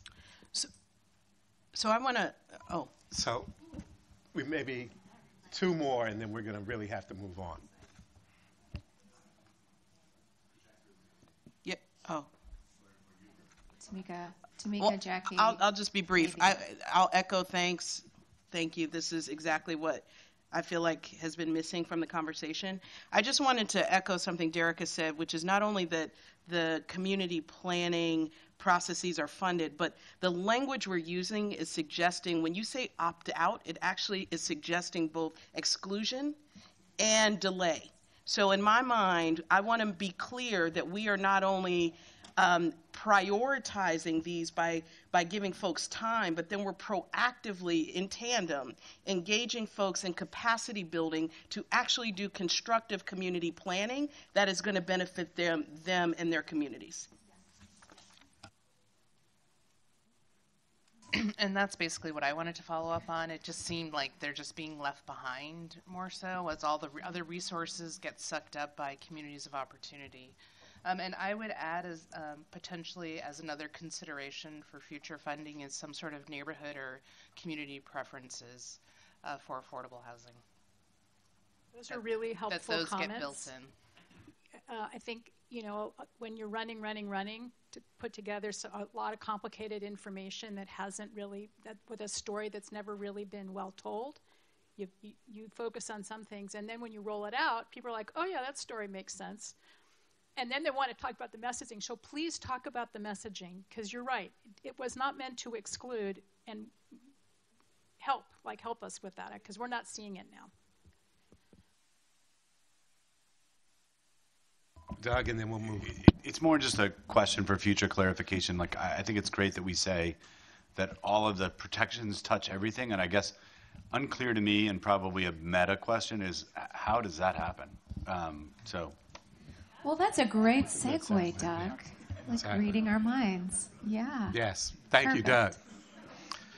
So we want to spend the next hour and 20 minutes or so digging into the package of proposals and what we are calling the compact. And we just want to spend a little bit of time teeing this up for you all, and then get to the next piece of work. Just starting with a little bit of kind of reminder of kind of vision and where we are.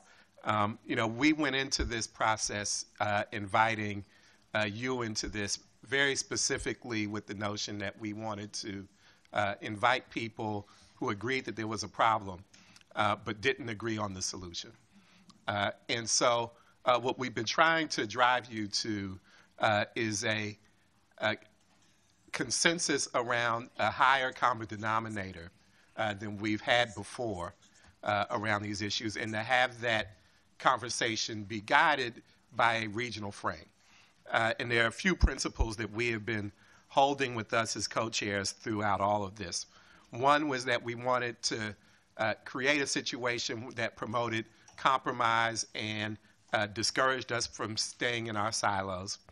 The other is the notion that we are literally in a state of emergency, and we go down the path that we are currently going down at our own peril collectively.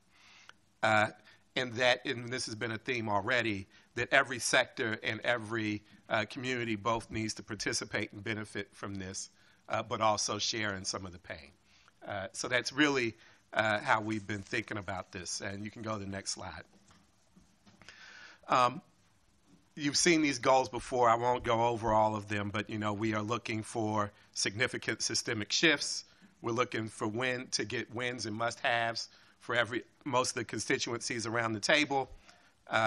We want to guide this to a place where we're pledging to work together on moving this stuff over the finish line, which means that there are going to be, for each one of you all, positives and negatives that are associated with this package. And and Mike said this a little bit earlier, we want to be bold. We want to incorporate best practices. I just want to say one more thing before I turn it over to the work group moderators to kind of get into a little bit more detail, which is kind of where we are, which is the left-hand side of this box. And I won't go over where we've been. But really, what we're looking for from this meeting and the next steering committee meeting is two things. One is an overall sense of whether or not this feels like, based on all of our conversations, the right package, or at least close to it.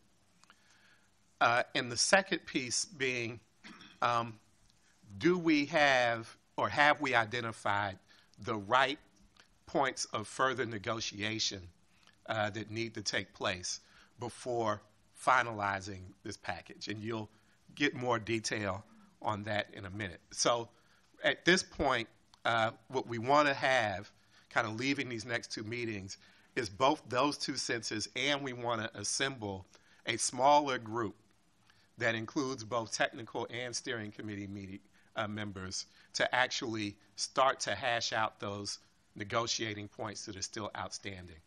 for the items. And so what we want to do is kind of frame up a small group discussion for you. And just for members of the public who are here, it would be helpful if you all could have some discussion as well.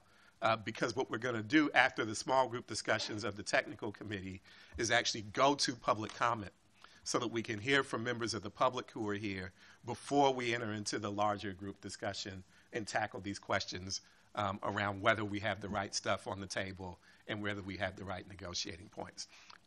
And so is it Denise and Jennifer, are you all back up again? All right. I'll invite those two back up, the dynamic duo. All right. To kind of go over at a real high level what we have here and what we want to engage you in. And the last thing I'll say before I turn it over to them, we have been, as we've gone through all the action plans, very much kind of in the weeds and in the trees throughout all this. And today what we're looking for from you is much more of a forest-oriented conversation. So we really want you, as kind of Mike described a little bit earlier about kind of where he does his best thinking, at that 30,000-foot level, not necessarily digging into all the gory details of each and every one of these action proposals right now. Ready? Go ahead. Okay. We're a little slap happy right now because we've been working on this for the past 2 weekends, through the weekends. Forgive us if we're a little disorganized in the presentation. Okay, so in your packet, you're going to see a slightly more detailed set of term sheets, is what we're calling them. As Fred said, highlighting what are the pinch points or the negotiation points. So we're just going to quickly run through the draft proposal for what a compact might include. So just cause for eviction, protection policy, an anti-gouging cap, anti-rent gouging cap, previously called rent stabilization. We're now talking about as anti-rent gouging cap. And also the right to legal counsel are all the three specifically protection policies that you will find in your proposal. Do I need to say more than that, Fred? No. No, right? Because we're going to get in the small group and then go we're going to tear it up. And okay, great. Actually, Linda's going to go next. Just as a framing concept, the goal of this list was to pull all the 50 action plans, there were 50 of them, into a thing you could get on one page. Many of these items address several Ps and are amalgams of several action plans. Like you saw in the upzone housing overlay on transit was like 2 or 3 action plans smushed together into one policy.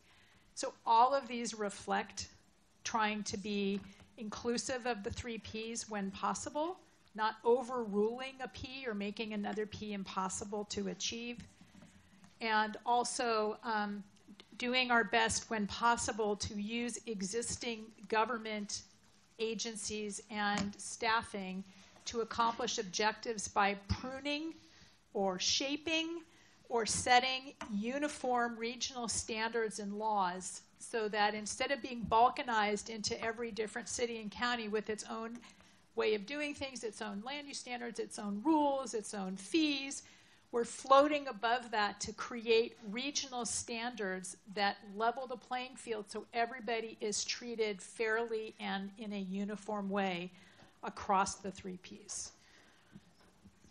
All right, so number 4 is to amend housing element law and RENA allocation to enhance preservation, improve the ability to serve the missing middle, and to make sure you have sites that are actually feasible to build on. This is both a potential policy, potential state law change, and or a potential tactic. It could be a regulatory change when it comes to housing element. So we've sort of walked through what those choices might be in the fact sheet. No net loss really means that we're trying not to lose ground on the number of affordable housing units that we have. I wrote this page, and I think the question here is where would no net loss come into play? I doubt it would be one big statewide piece of legislation, but where might it overlay and how is really the question that I think we're trying to grapple with. We already heard about money from Vikram, and 7, promote public land for affordable housing. We've already talked about. We think that's absolutely critical. And then 8 is redevelopment 2.0, and you can thank Leslie for that. So I will hand that. Who gets it next? Denise.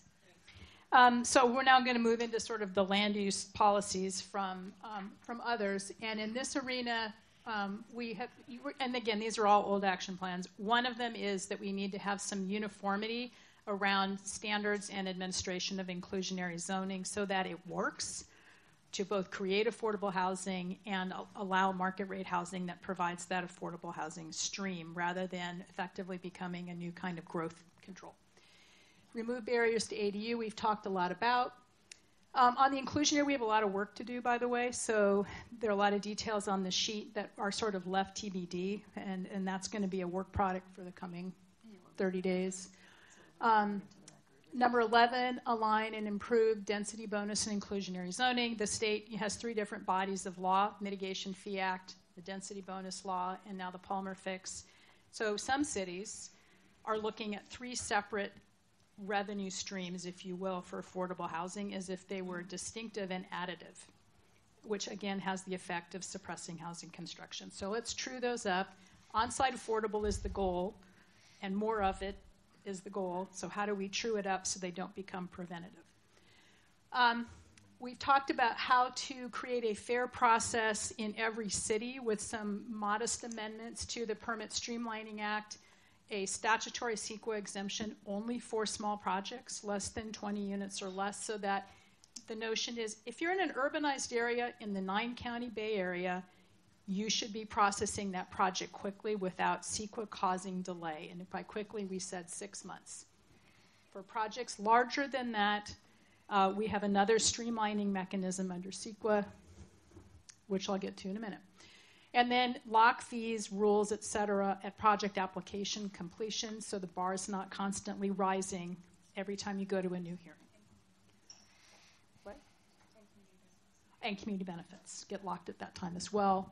And this is only for zoning compliant projects. We're only talking about uniform, streamlined, fair practices for things that are already consistent with local zoning.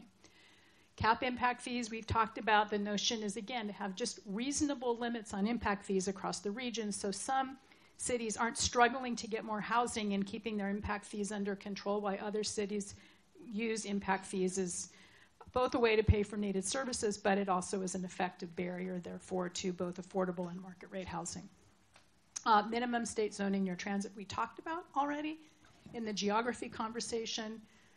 Product defect liability, I'm going to hand it over to Derica. I'm just going to read it. Modify product liability for condominiums. We've heard this is a problem. We want to make it easier to get insured. See, this has a basic support. New revenue to cities to build housing. Did you do streamlining? Did you do SB 35? I skipped and that how one. do you make and that whole discussion is how do we use the state streamlining tool SB 35 and make it work? And include labor standards, affordability, but also give new tools so more projects take that piece of legislation up and use it. That's the package. Really, we want to get to the discussion. Cool. Fred, can I just make one statement? Sure. When we came up with this number, this 17, there were some of them were combined, but some of them that you might not see here. I just wanted to make sure that everyone knows they're not lost. I think what we really want to do is, for many of those, like data collection, some of the ideas that we had about having a rent registry or other things like that, that they would be still part of this package, but maybe part of the regional agency. Did you want to speak to that? Yes, what Leslie said. There were a lot of great ideas. I don't need a mic. I don't need no stinking mic. There were a lot of great ideas, 50 ideas, all of them good, all of them equally meritorious. Cannot do 50 things in a single moment. So, but if we create a new regional housing entity that has ongoing funding and at least some ongoing, modeling, best practices, providing technical assistance, perhaps monitoring the rollout of all of these CASA action plans to see what we didn't think of. This is a complex policy area, and there will be unintended consequences or things we didn't think of. So some place for this to reside over the next 20 or 30 years so that CASA doesn't end in January. It continues on as CASA 2.0. And we won't be co-chairing for 30 years. Yeah. Let's make that.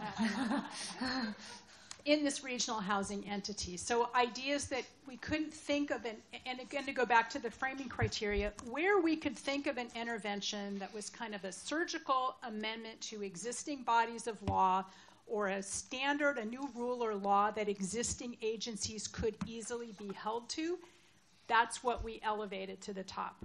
If it's an ongoing program of education and funding and resourcing and things that can't just happen with a one-stop shop approach, then we are imagining that that ongoing role needs to reside in this regional agency. So it both has a funding component, but also an ongoing programming, best practice, monitoring component to make sure that these interventions work as were intended. And if there are unintended or things we just didn't think about, that they have a place to go to be addressed so we don't fall back into our silos again when this process ends and go back to the balkanized way of behaving as a region. In order to fix a 40-year problem, you need a 40-year solution. CASA 2.0 in the Regional Housing Agency is where all of those other ideas that you didn't see elevated, we think should go. Great. Were you all going to do the... Yeah, I didn't want you to do the details, but just if you could go one more slide. Just to give people a sense of the structure of these. All right, so how to read the short-term sheet. So each one, you'll see a brief description of the policy proposal and its desired impact. These are, of course, very abbreviated versions. The suggestion as to what scale this should apply. Existing models, if there are any, where we can find more resources, and references. And the references are related to prior proposals that have been introduced into CASA. So if you are like me and have 6 binders sitting on your desk, you can go to your binder of CASA Policy 1.4 and you can find the more detailed version.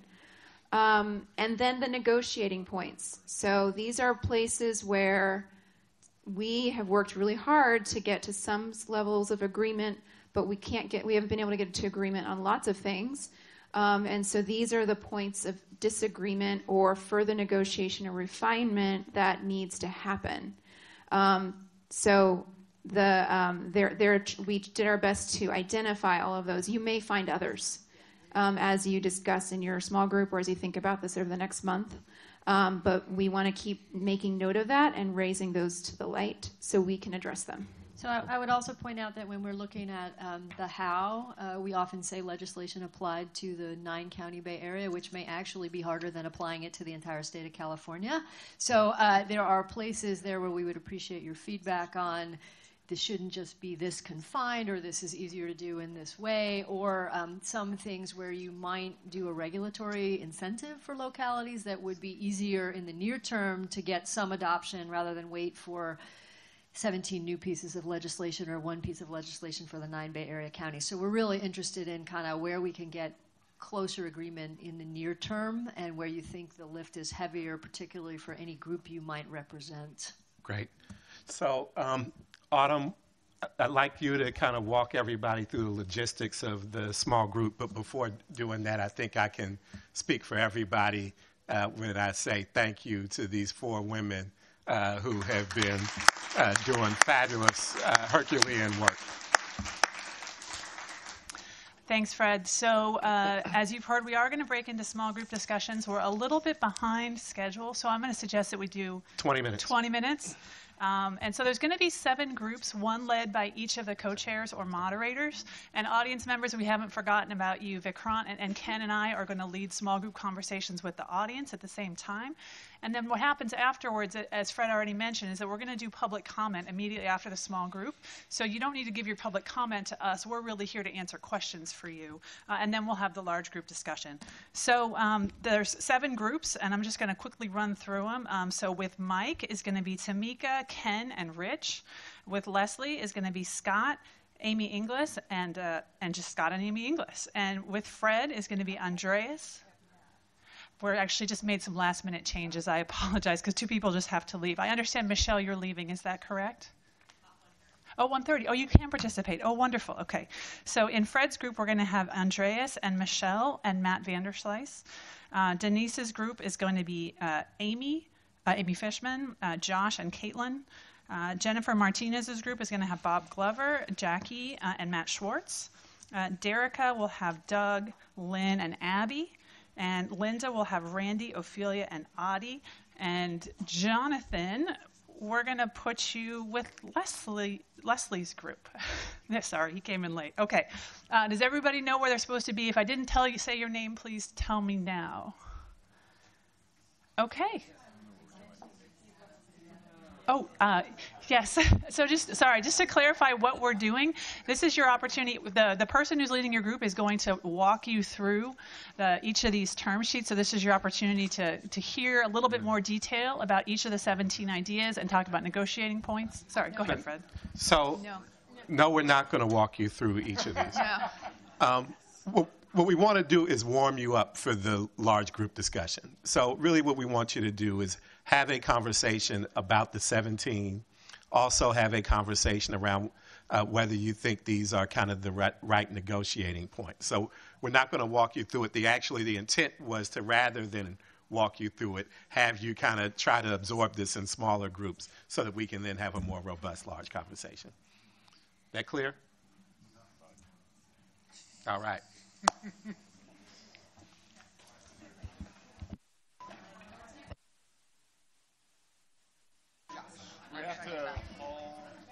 Vikram, could you bring up the compact slide again, just the single slide, so people can look at it while they shuffle? Thanks. So as everybody reassembles, Ken, are you going to manage public comment, or do we have cards?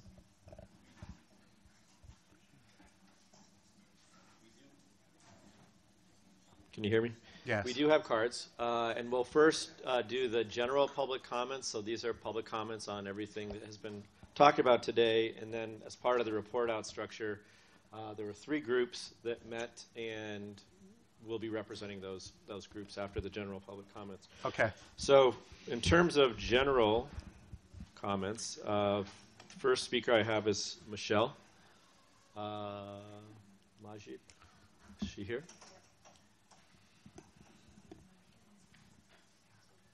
And she's followed by Fernando and then Steve Levy. Okay.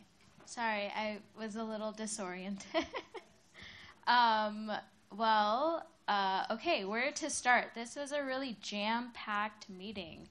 The packet and information is super dense, and it came out just today, so just on the public side, not much time to react to it in full. And I think, just general comments.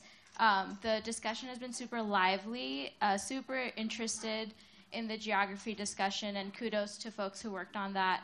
I do think, to echo what we heard from some folks like Derica and Tamika and Jennifer, there needs to be some level of equity impact analysis atop all these policies, because even in our small group discussions, to think about it as a full package without knowing what the consequences will be as they're materialized in the real world, it's really hard to assess that.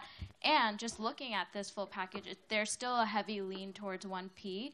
And I think we would, or I would argue that there needs to be a more evenness among the Ps and a better sequencing before anything goes up for negotiation.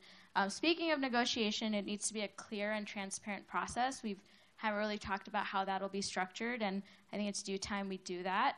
All about a regional housing entity. We kind of discussed that a little bit here and there today, but I do think it's a real way to figure out how things coming out of CASA will have a place to live. And I think, there's both like the immediacy of what we're talking about in terms of putting a compact together, but there's also a timeline of, okay, what does it look like in the next year, in the next 2 years, in the next 5 years?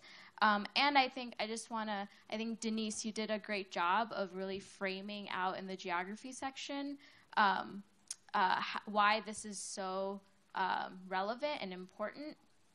But I think like framing is one thing, and really knowing the effects of what we're proposing is incredibly important and should be centered.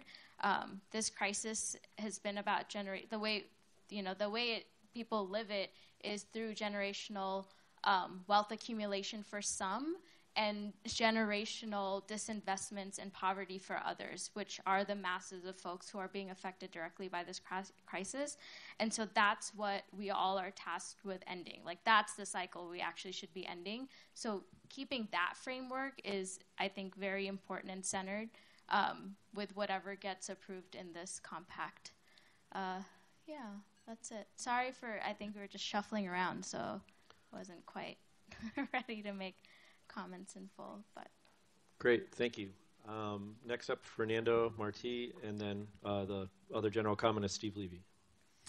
Hi there, my name is Fernando Martí with the Council of Community Housing Organizations. I'm just going to riff on our little small group discussion that I thought was very useful, and again, thank you to everybody for all this incredible work, including Pedro over there, who shepherded us through a lot of discussions. I think one of the things that came up in looking at this list of 17 things is trying to understand it and trying to be able to communicate it to folks outside of this process. What do these 17 things mean? One way of doing that might be to really hone in on what it is that we're trying to do along those 3 Ps, so we could put a bucket of, let's say, items 1, 2, 3, and 5 as really being about protecting existing communities, right? And that's what we're trying to do. And I think people can understand that. We're trying to preserve our existing affordability. We're trying to produce more affordable housing, and you can kind of put the buckets in there under 8 or 9 or so forth. We're trying to create new missing middle housing that is very critical given the change in the housing economy since 2008.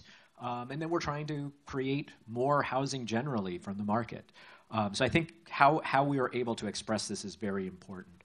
I think we're also, we talked about, there was a little conversation about, sharing the pain and whether we really want to talk about creating housing as sharing pain. Right? I think maybe it's about sharing responsibility, but maybe more so it's about sharing opportunities. And it goes back to, I think, where a lot of these conversations started and about the role of MTC and about the role of transportation investments. These are places around the Bay Area that want the opportunities of investment. And if they want those opportunities of investment, they ought to be linked with the opportunities for housing that they are creating. And we shouldn't forget that linkage between what MTC and where they are going to fund and where the housing is built. So reframing this as creating opportunities. And finally, Vikrant asked us one question, which is what would we add to the 17 things? And I just threw out there, not necessarily as a thing in itself, but there was a whole discussion about geography and opting out and what it means to be an at-risk community.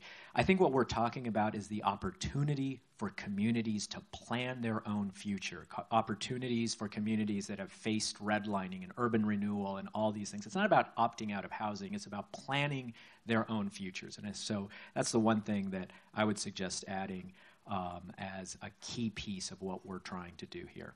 Thank you. Thank you. Steve Levy, and then I was given 2 more cards, Sam Tepperman-Galfant and Shajuti Hassan after that.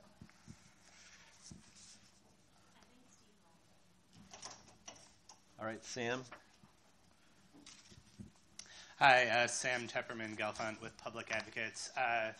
Really want to thank everyone who's put in so much hard work on thinking about how to collect and winnow ideas that came up through this process. And the one thing I just want to point out is that I think we're talking about this as a package, and I think many of the policies only sort of work for any sector if other policies are also moving forward. And so just to echo something that is akin to what Derica raised around funding, like I think figuring out technically what are the mechanisms to bind these together, especially for things that might move forward through a state legislative process that are then going to be battered by all of the forces and interests in the Capitol, and how do we make sure that we are, if we want them to move as a package and think they work as a package, how do we make sure that they only move forward as a package? And so that's, I think, jumping a little bit ahead of what's in that package, but I do think that we should be careful that we're not creating a menu of options that then forces in Sacramento might pick and choose from based on existing power dynamics, but rather actually presenting a package at every stage. Thanks.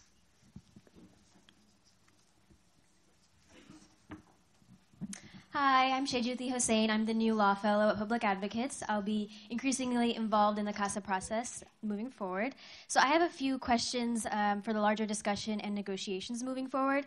I know during the funding conversation we quickly passed by a slide with data on who the general public thinks is to blame for the housing crisis, but I'm curious if we have numbers or analysis on what really has contributed to the housing crisis, and if so, are we using those numbers to determine who is bearing the larger responsibility in terms of taxes? Because we pointed out that the responsibility may not be shared equally, but does that need to be shared equally or equitably? And lastly, is there data or numbers on whether and how these proposed taxes are passed on to low-income communities?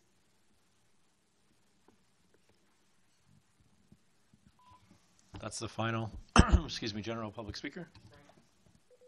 So with the next half hour or so, we just wanted to kind of bring you all back into the large group. And the idea was not for us to go around and just do report backs. I know we've all been in meetings where we've done that haven't worked all that great. So what we really want to do is kind of hear what your thoughts are based on some of the conversations that you had in your small groups, but also based on conversations that you've been having in your walkabout, and also some of the stuff that's been keeping you awake at night. And they're really just two questions that we have for you. One is, does this feel like the right package?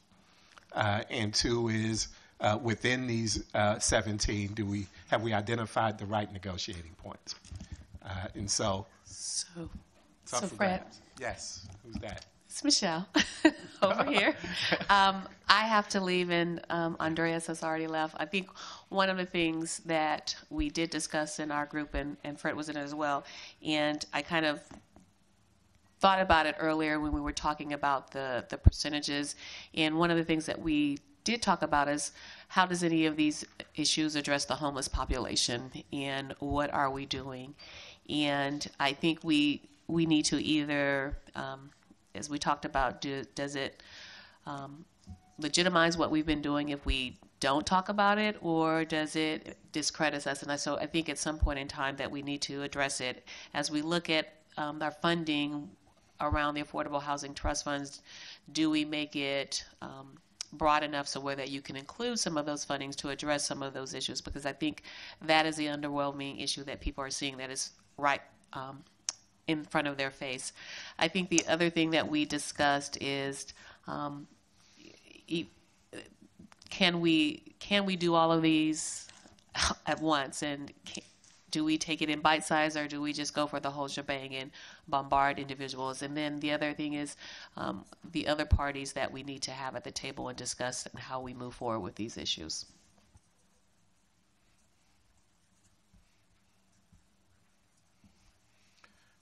All right, I saw everybody talking in those small groups. Doug, thank you. I think it is a really good balance. I do think, there's probably differences of opinion on that, but I'm convinced there's a lot that's good in there. I think there are a couple themes that maybe are worth calling out and trying to figure out whether the package actually answers those. We've got clarity on like production, preservation, et cetera. I think protection. I think the couple things that jump out to me, one is it's not clear what the impact on municipal government is.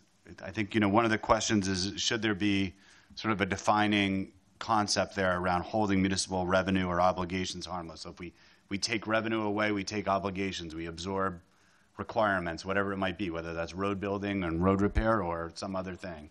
I'm likewise a little uncertain about whether or not we've done an effective job of reducing the cost of housing production. I think we've got some stuff in there, but I don't think there's a lot of stuff that really gets at some of the issues related to the actual construction process itself that I think could feature in there and then be a complement to the impact fee piece.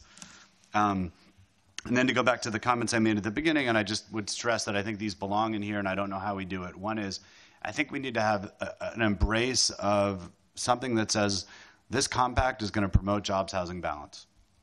Just going to do it. We have to stay it. We cannot solve the problem if we keep making the jobs, housing, balance worse. Nothing we do will possibly solve it.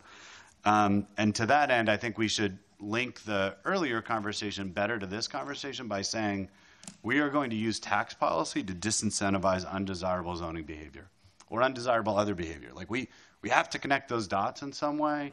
And I don't know if these are the only themes that do that, but somewhere, somehow, we've got to get at this issue. Because if you look at a graph of what affects housing prices in America, regardless of market, all of the things we've talked about are specific to the Bay Area. But if you look across time and you look across geography, they're heavily dependent on job cycles and business cycles. And it is no surprise that we are having a hard time at a moment of peak business cycle that has been going on for a very long time. We're unlikely to affect the housing markets in as profound a way as we want unless we do something to acknowledge that relationship. And I think we've avoided the topic for a little bit too long here. So. Great. Thank you. Yes. Okay, so great work. Thanks for all the effort that's gone into this. I think I also have a few overarching themes. One is we're just in a funky space right now. I know this is the kind of beginning of the next phase, but when we talk about anti-gouging in the context of a Prop 10 conversation that's unfolding, how that plays out, and potentially if Prop 10 passes, future negotiations around rent control will be challenging. And so this will be, I guess some of this will become clear after the election is kind of a larger point. And discussing this a lot, for some of these things before November, given that they're so integrated with propositions in November, will be well suited to wait to see how they play out, as well as revise SB 827 and 828. I don't have a good sense of the 828 bill that's in front of Jerry Brown right now, and I know 827 will likely be reintroduced. In what form that takes, I don't know. So just the timing of this right now vis-a-vis those pending bills presents some challenges.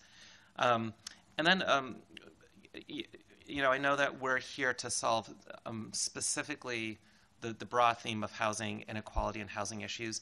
And when I look at broad taxes, if I were to channel like the school districts or the firefighters or just all these other constituencies out there that I know will want a piece of money. And when you think about RDAs, what are the incentives for taxing entities to be a part of an RDA knowing that they're actually foregoing future increment? And is it opt-in or mandatory? There'll be an exciting kind of future set of like rubber meets the road, how this stuff gets operationalized, and how do we create the right incentives to capture this money that I look forward to. But those are the big issues that I see on the horizon. Thank you. Yes. Okay. So this is really on the just cause and also on the right to counsel. I would hope if we haven't that we spend some time talking to the judicial system about what impact this would have on the courts, which are already, they would argue, underfunded with all kinds of cases backed up. Are there models like housing courts that are used in some jurisdictions so that we don't have to have judges doing this kind of work that would allow things to move through quickly? So that's just something to think about. And then on the anti-gouging cap, I just want to be sure on the, we're talking about limits on the number of years of increases that can be banked, is that we don't want to have a situation where somebody needs to make a major improvement in their building and may need an extensive period. If we're going to limit how much they can raise the rent, that they need a payoff that's longer than what you may normally see, that we don't discourage people from making improvements to their properties that could really affect the life and preservation of the property. So. Got it. Abby and Amy, and then I also want to encourage Ken and Autumn. I know you all were in discussions as well to jump into this as well. And my comment's mostly about framing. That I think as a subset or contingent of stakeholders is negotiating this compact and discussing it, I would hope we could in parallel work on the framing around it, because I think, to where we started of where there are 50 actions and there's only 17 here, but some of them don't require negotiation or, pretty straightforward or are grouped all together into better data collection. That having that framing so that it's clear those issues are not dismissed, but it's that they don't need to be part of, a really difficult set of agreements, and that this is a subset of those things that does need to be the difficult set of agreements. I think that we just really, really need that the package of what's wrapped around this rectangle. And then within this, I think, we started on our conversation in our group about how, there are 17 and that's still a lot. But, when you start to, and I think Fernando was starting to get to this, when you start to actually group, you can actually group these into a couple of categories. And I took a stab because we talked about it a lot in our group of, starting with what Fernando said about protecting existing affordability, holding cities responsible for building housing, building more affordable housing, and lowering cost and removing barriers, that it becomes much more manageable to be thinking about 17. All right. Amy. Yeah, to piggyback off of that was great. I really liked that. I wanted to both highlight what Sam raised in public comment that resonated with what we discussed in our group about how, if this is really about moving together as a package, what is the mechanism to tie some of these pieces together so that some don't move forward while others are left behind, and then that balance that we're aiming to achieve. So what is that mechanism to tie the compact together? And then the other one that we talked about is, that 17 is too hard to get your head around. So what are the different ways to bucket? So maybe Abby started to frame it out. Another way that we talked about framing it out is, what is the package of state legislation that we need? And similarly, last year, we had a package of housing legislation, and that we all or many of us as a community got together to support that as a package. That wasn't too much. It wasn't too complicated. We could navigate between the dozen bills that we were all working on, or however it was. So if there's a way to group them based on that next step that's needed, that enabling state legislation, and how do we move that together? Or is there a group that gets bucketed around, this all falls under a regional housing entity that needs to advance this? I realize most of them have multiple mechanisms that needed to move to that next level, but maybe that's a way to group and bucket. Cool. Ken. Yeah, so the group I facilitated had I think a really good discussion. There was a lot of overlap with a lot of the committee discussions based upon the feedback we've been hearing. One really strong comment was that the compact needs to hold together across the 3 Ps, both in terms of what it is out of the gate, that the relationship between the 3 Ps is recognized and that they move forward together so it doesn't get peeled off at the legislative level, and also that going forward that it needs to be supported and staffed appropriately to keep it going after CASA 1.0 wraps up. There was discussion about the fact that Bay Area is very diverse in terms of jurisdictions and size of jurisdictions and markets and so forth, and so the rollout of this and how it proceeds should recognize that. That there are a lot of lessons to be learned from the success of the 2018-2017 housing bills. There was some discussion about it, that it would be useful to distinguish between what elements would be best advanced as regional items versus statewide items, and that there should be engagement with the legislative delegation from the Bay Area about that as soon as possible. And then also to identify the relative urgency of items, what looks good in the next year or two, what's more of a longer term effort. And then finally, I think there was a lot of support for the overall approach and the overall elements. There was some concern that right now it still reads as a pretty heavy lean toward production, and we should just make sure that things are balanced across the 3 Ps, and again that we're moving forward with the 3 Ps in unison. That's going to be the success of this effort. Great. Autumn. So in our group, we had a couple of meta comments overall. One that hasn't been raised yet is around getting additional input from CBOs. We did a round of CBO outreach workshops earlier in the process and want to make sure we're going back to them. I believe, and Vikrant can clarify, that we are planning to do another round of outreach to community-based organizations, but just wanted to flag that. And also, there was a kind of I think, a good point about, we talk a lot about these negotiating points, but in some of the cases, the way the description is written, it's kind of biased towards a particular outcome for some negotiating points, and so we just want to make sure that the language is consistent and not implying that one issue is probably going to go one way or the other if it's indeed a negotiating point. And then there was a question around for the opt-out provisions for communities of concern. If those communities have a recently adopted community plan, what does that mean? Do they go back to the drawing board? Or if they have a recently adopted community plan, do they not get to opt out because they already have that plan, but maybe that plan was adopted under circumstances where they didn't know there was going to be, for example, by right housing approvals. So what do we do about that? And Brad, sorry, so there was a third group of that I was facilitating, and I think most of the comments are captured from that group discussion as well, and some of the members also came up to speak at the public comments. I think their input is good. Randy. Okay, 3 quick comments, and to pick up on a point that a previous speaker made is to not lose sight of impacts on the schools. If we are able to successfully generate thousands and thousands of additional housing units, our school districts around the Bay Area have wildly varying states of capacity, and I know in Mountain View, all 3 of our districts are fully at capacity. They've already bonded for additional capacity. And as we bring on, hopefully, 20,000 more units, we have not solved or figured out a way how we're going to pay for those additional school sites, not the least of which is somehow being able to acquire and pay for the land to put those schools on. So just wanted to point that out. The second part is, this goes in the category of discomfort or pain that I think we all see is within this compact, in that there's a lot of things that talk about restricting local control or imposing minimum requirements upon cities. And and you've heard me say this before, but I would really encourage us to think long and hard about, do all of these apply to cities that are meeting their RENA obligations or trying to do the right thing, or are there certain provisions that where a city can take a different path that gets to the same or a better approach?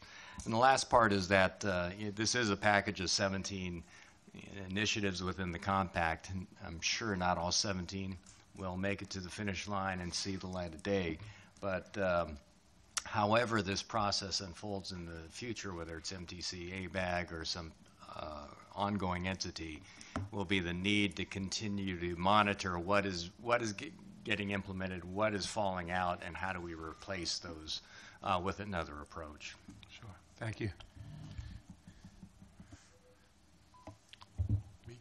One other reflection we had in our discussion was about daylighting the process for having conversations or negotiations about how we move forward, and the importance of making sure that there are the relevant stakeholder communities for the appropriate conversations. So making sure that we have the labor community represented, the affordable housing community, the city community, the environmental community, where those entities are particularly needed.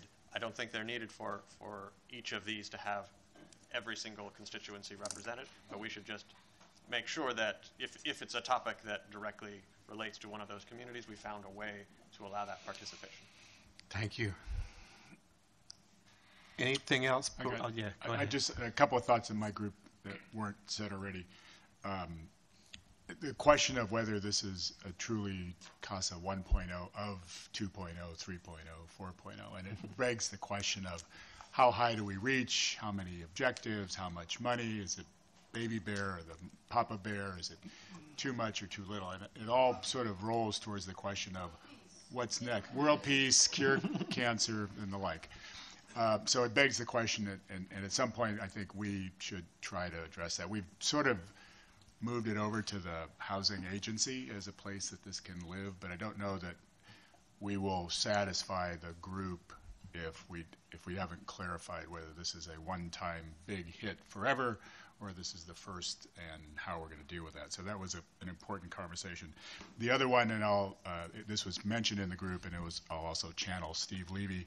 There was actually a sense we weren't covering enough on production, that we didn't cover things like modular housing and how to get the costs down and how to make cities who aren't doing their fair share of real production do that. So, and as Steve, as you all know, is a fanatic about the missing middle. So it was an interesting, you get these different perspectives every time you do this. And so those were two that were a little different than what everybody else was saying today. Thank you. Linda, I saw you perking up over there. I just, I'm like Mike, I have a bias towards action, and I have to kind of sit on my hands sometimes in this process because it feels not fast enough. But we do have a new governor. One of the candidates has as essential plank in his platform creating 3.5 million homes for California. And I'm guessing he will come out of the box, if elected, fairly quickly with some proposals. And so I do think we have a 1.0, a 2.0, a 3.0, and a 20-year plan, but I think we should get to some very short list that looks like how do we get on that agenda and ride that train or those coattails if he is elected.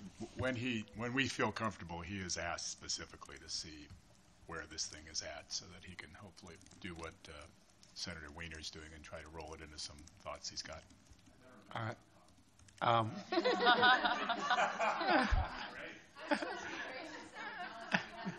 You never miss a meeting. Amy, and then I'm going to, I think, pass it to you, Jennifer, to talk about next steps. Two quick points. So going forward, it would be really helpful to have a lot of clarity around the negotiation process. I think people have mentioned that. How is it the co-chairs and the committee chairs? Is it I think you mentioned before it'll be a combination, maybe some representatives from both committees and the stakeholders that Matt said. So that's one point. The other one, and this was triggered by Linda's comment around the new governor, I think that I know we're balancing between really bold and exciting and other approaches or more incremental, but we do have the concept of a mega measure before us, and a mega measure is something that can get us to scale, has some resonance, got a lot of support in the committee, and I really think it would be important to have out front as one of our big, bold strategies. If we can get the new governor behind it, it could really launch us in a really critical way. So I want to put that out there.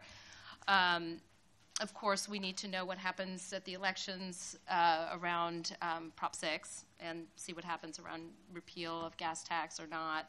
But in terms of a major initiative, and then there's just, or some, to state the obvious, there's some places around amendments to state housing law that we just need to drill down and be really specific, because there's just a very nuanced body of law and history around working on that stuff. So just calling for some of these places that need, well, maybe all of them need some digging. Thank you. Thank you, and thanks for all the feedback. What's next, Jennifer? Sure. And we're doing well. So I'm going to channel the moderators and the co-chairs and sort of lay out what we've talked about as the next steps, and then I'll let any of them jump in. So first would be a call for volunteers. So if you have one of these 17 or two of them that you have a lot of thoughts or interest on, the moderators kind of welcome your input on those to help shape those. What's going to happen is each of these ideas is going to become a longer 2-page-ish detailed proposal, and the idea is to bring those forward in the October meeting. So we hear the public and all of you too that we need to get the package out a little earlier because it's going to be reading heavy. So that's really the work ahead, is to take all of your feedback plus the steering committee's feedback next week and to develop these out into kind of 2-pagers and then to bring them back here. We'd like your feedback to go to the moderators, so please reach out to any of the 4 of them. And we've been talking about, I'm going to look at them, about a potential kind of Google form maybe as a way to get some feedback. Let me give the moderators all just a minute to, did I get that right? Do you guys have other thoughts? Yeah, so the past week's experience taught us that we need to have more structured flows of communication for input to kind of cobble together all the different pieces that are going to need to come together. So over the next 2 or 3 days, we're going to be thinking carefully about that lesson we've learned and figuring out what the right mechanism is to get, because the worst scenario would be having 25 people CC'd exchanging documents back and forth, which is what happened. So we're going to figure out a different way that can be centralized, so it'll be more transparent as well. We'll be able to really assess what the proposals are going forward in a more clear way, hopefully. Yes. If you have ideas and you know how to do something like this, please, we invite them. But by next Monday, hopefully we will have something ready for you to start giving input.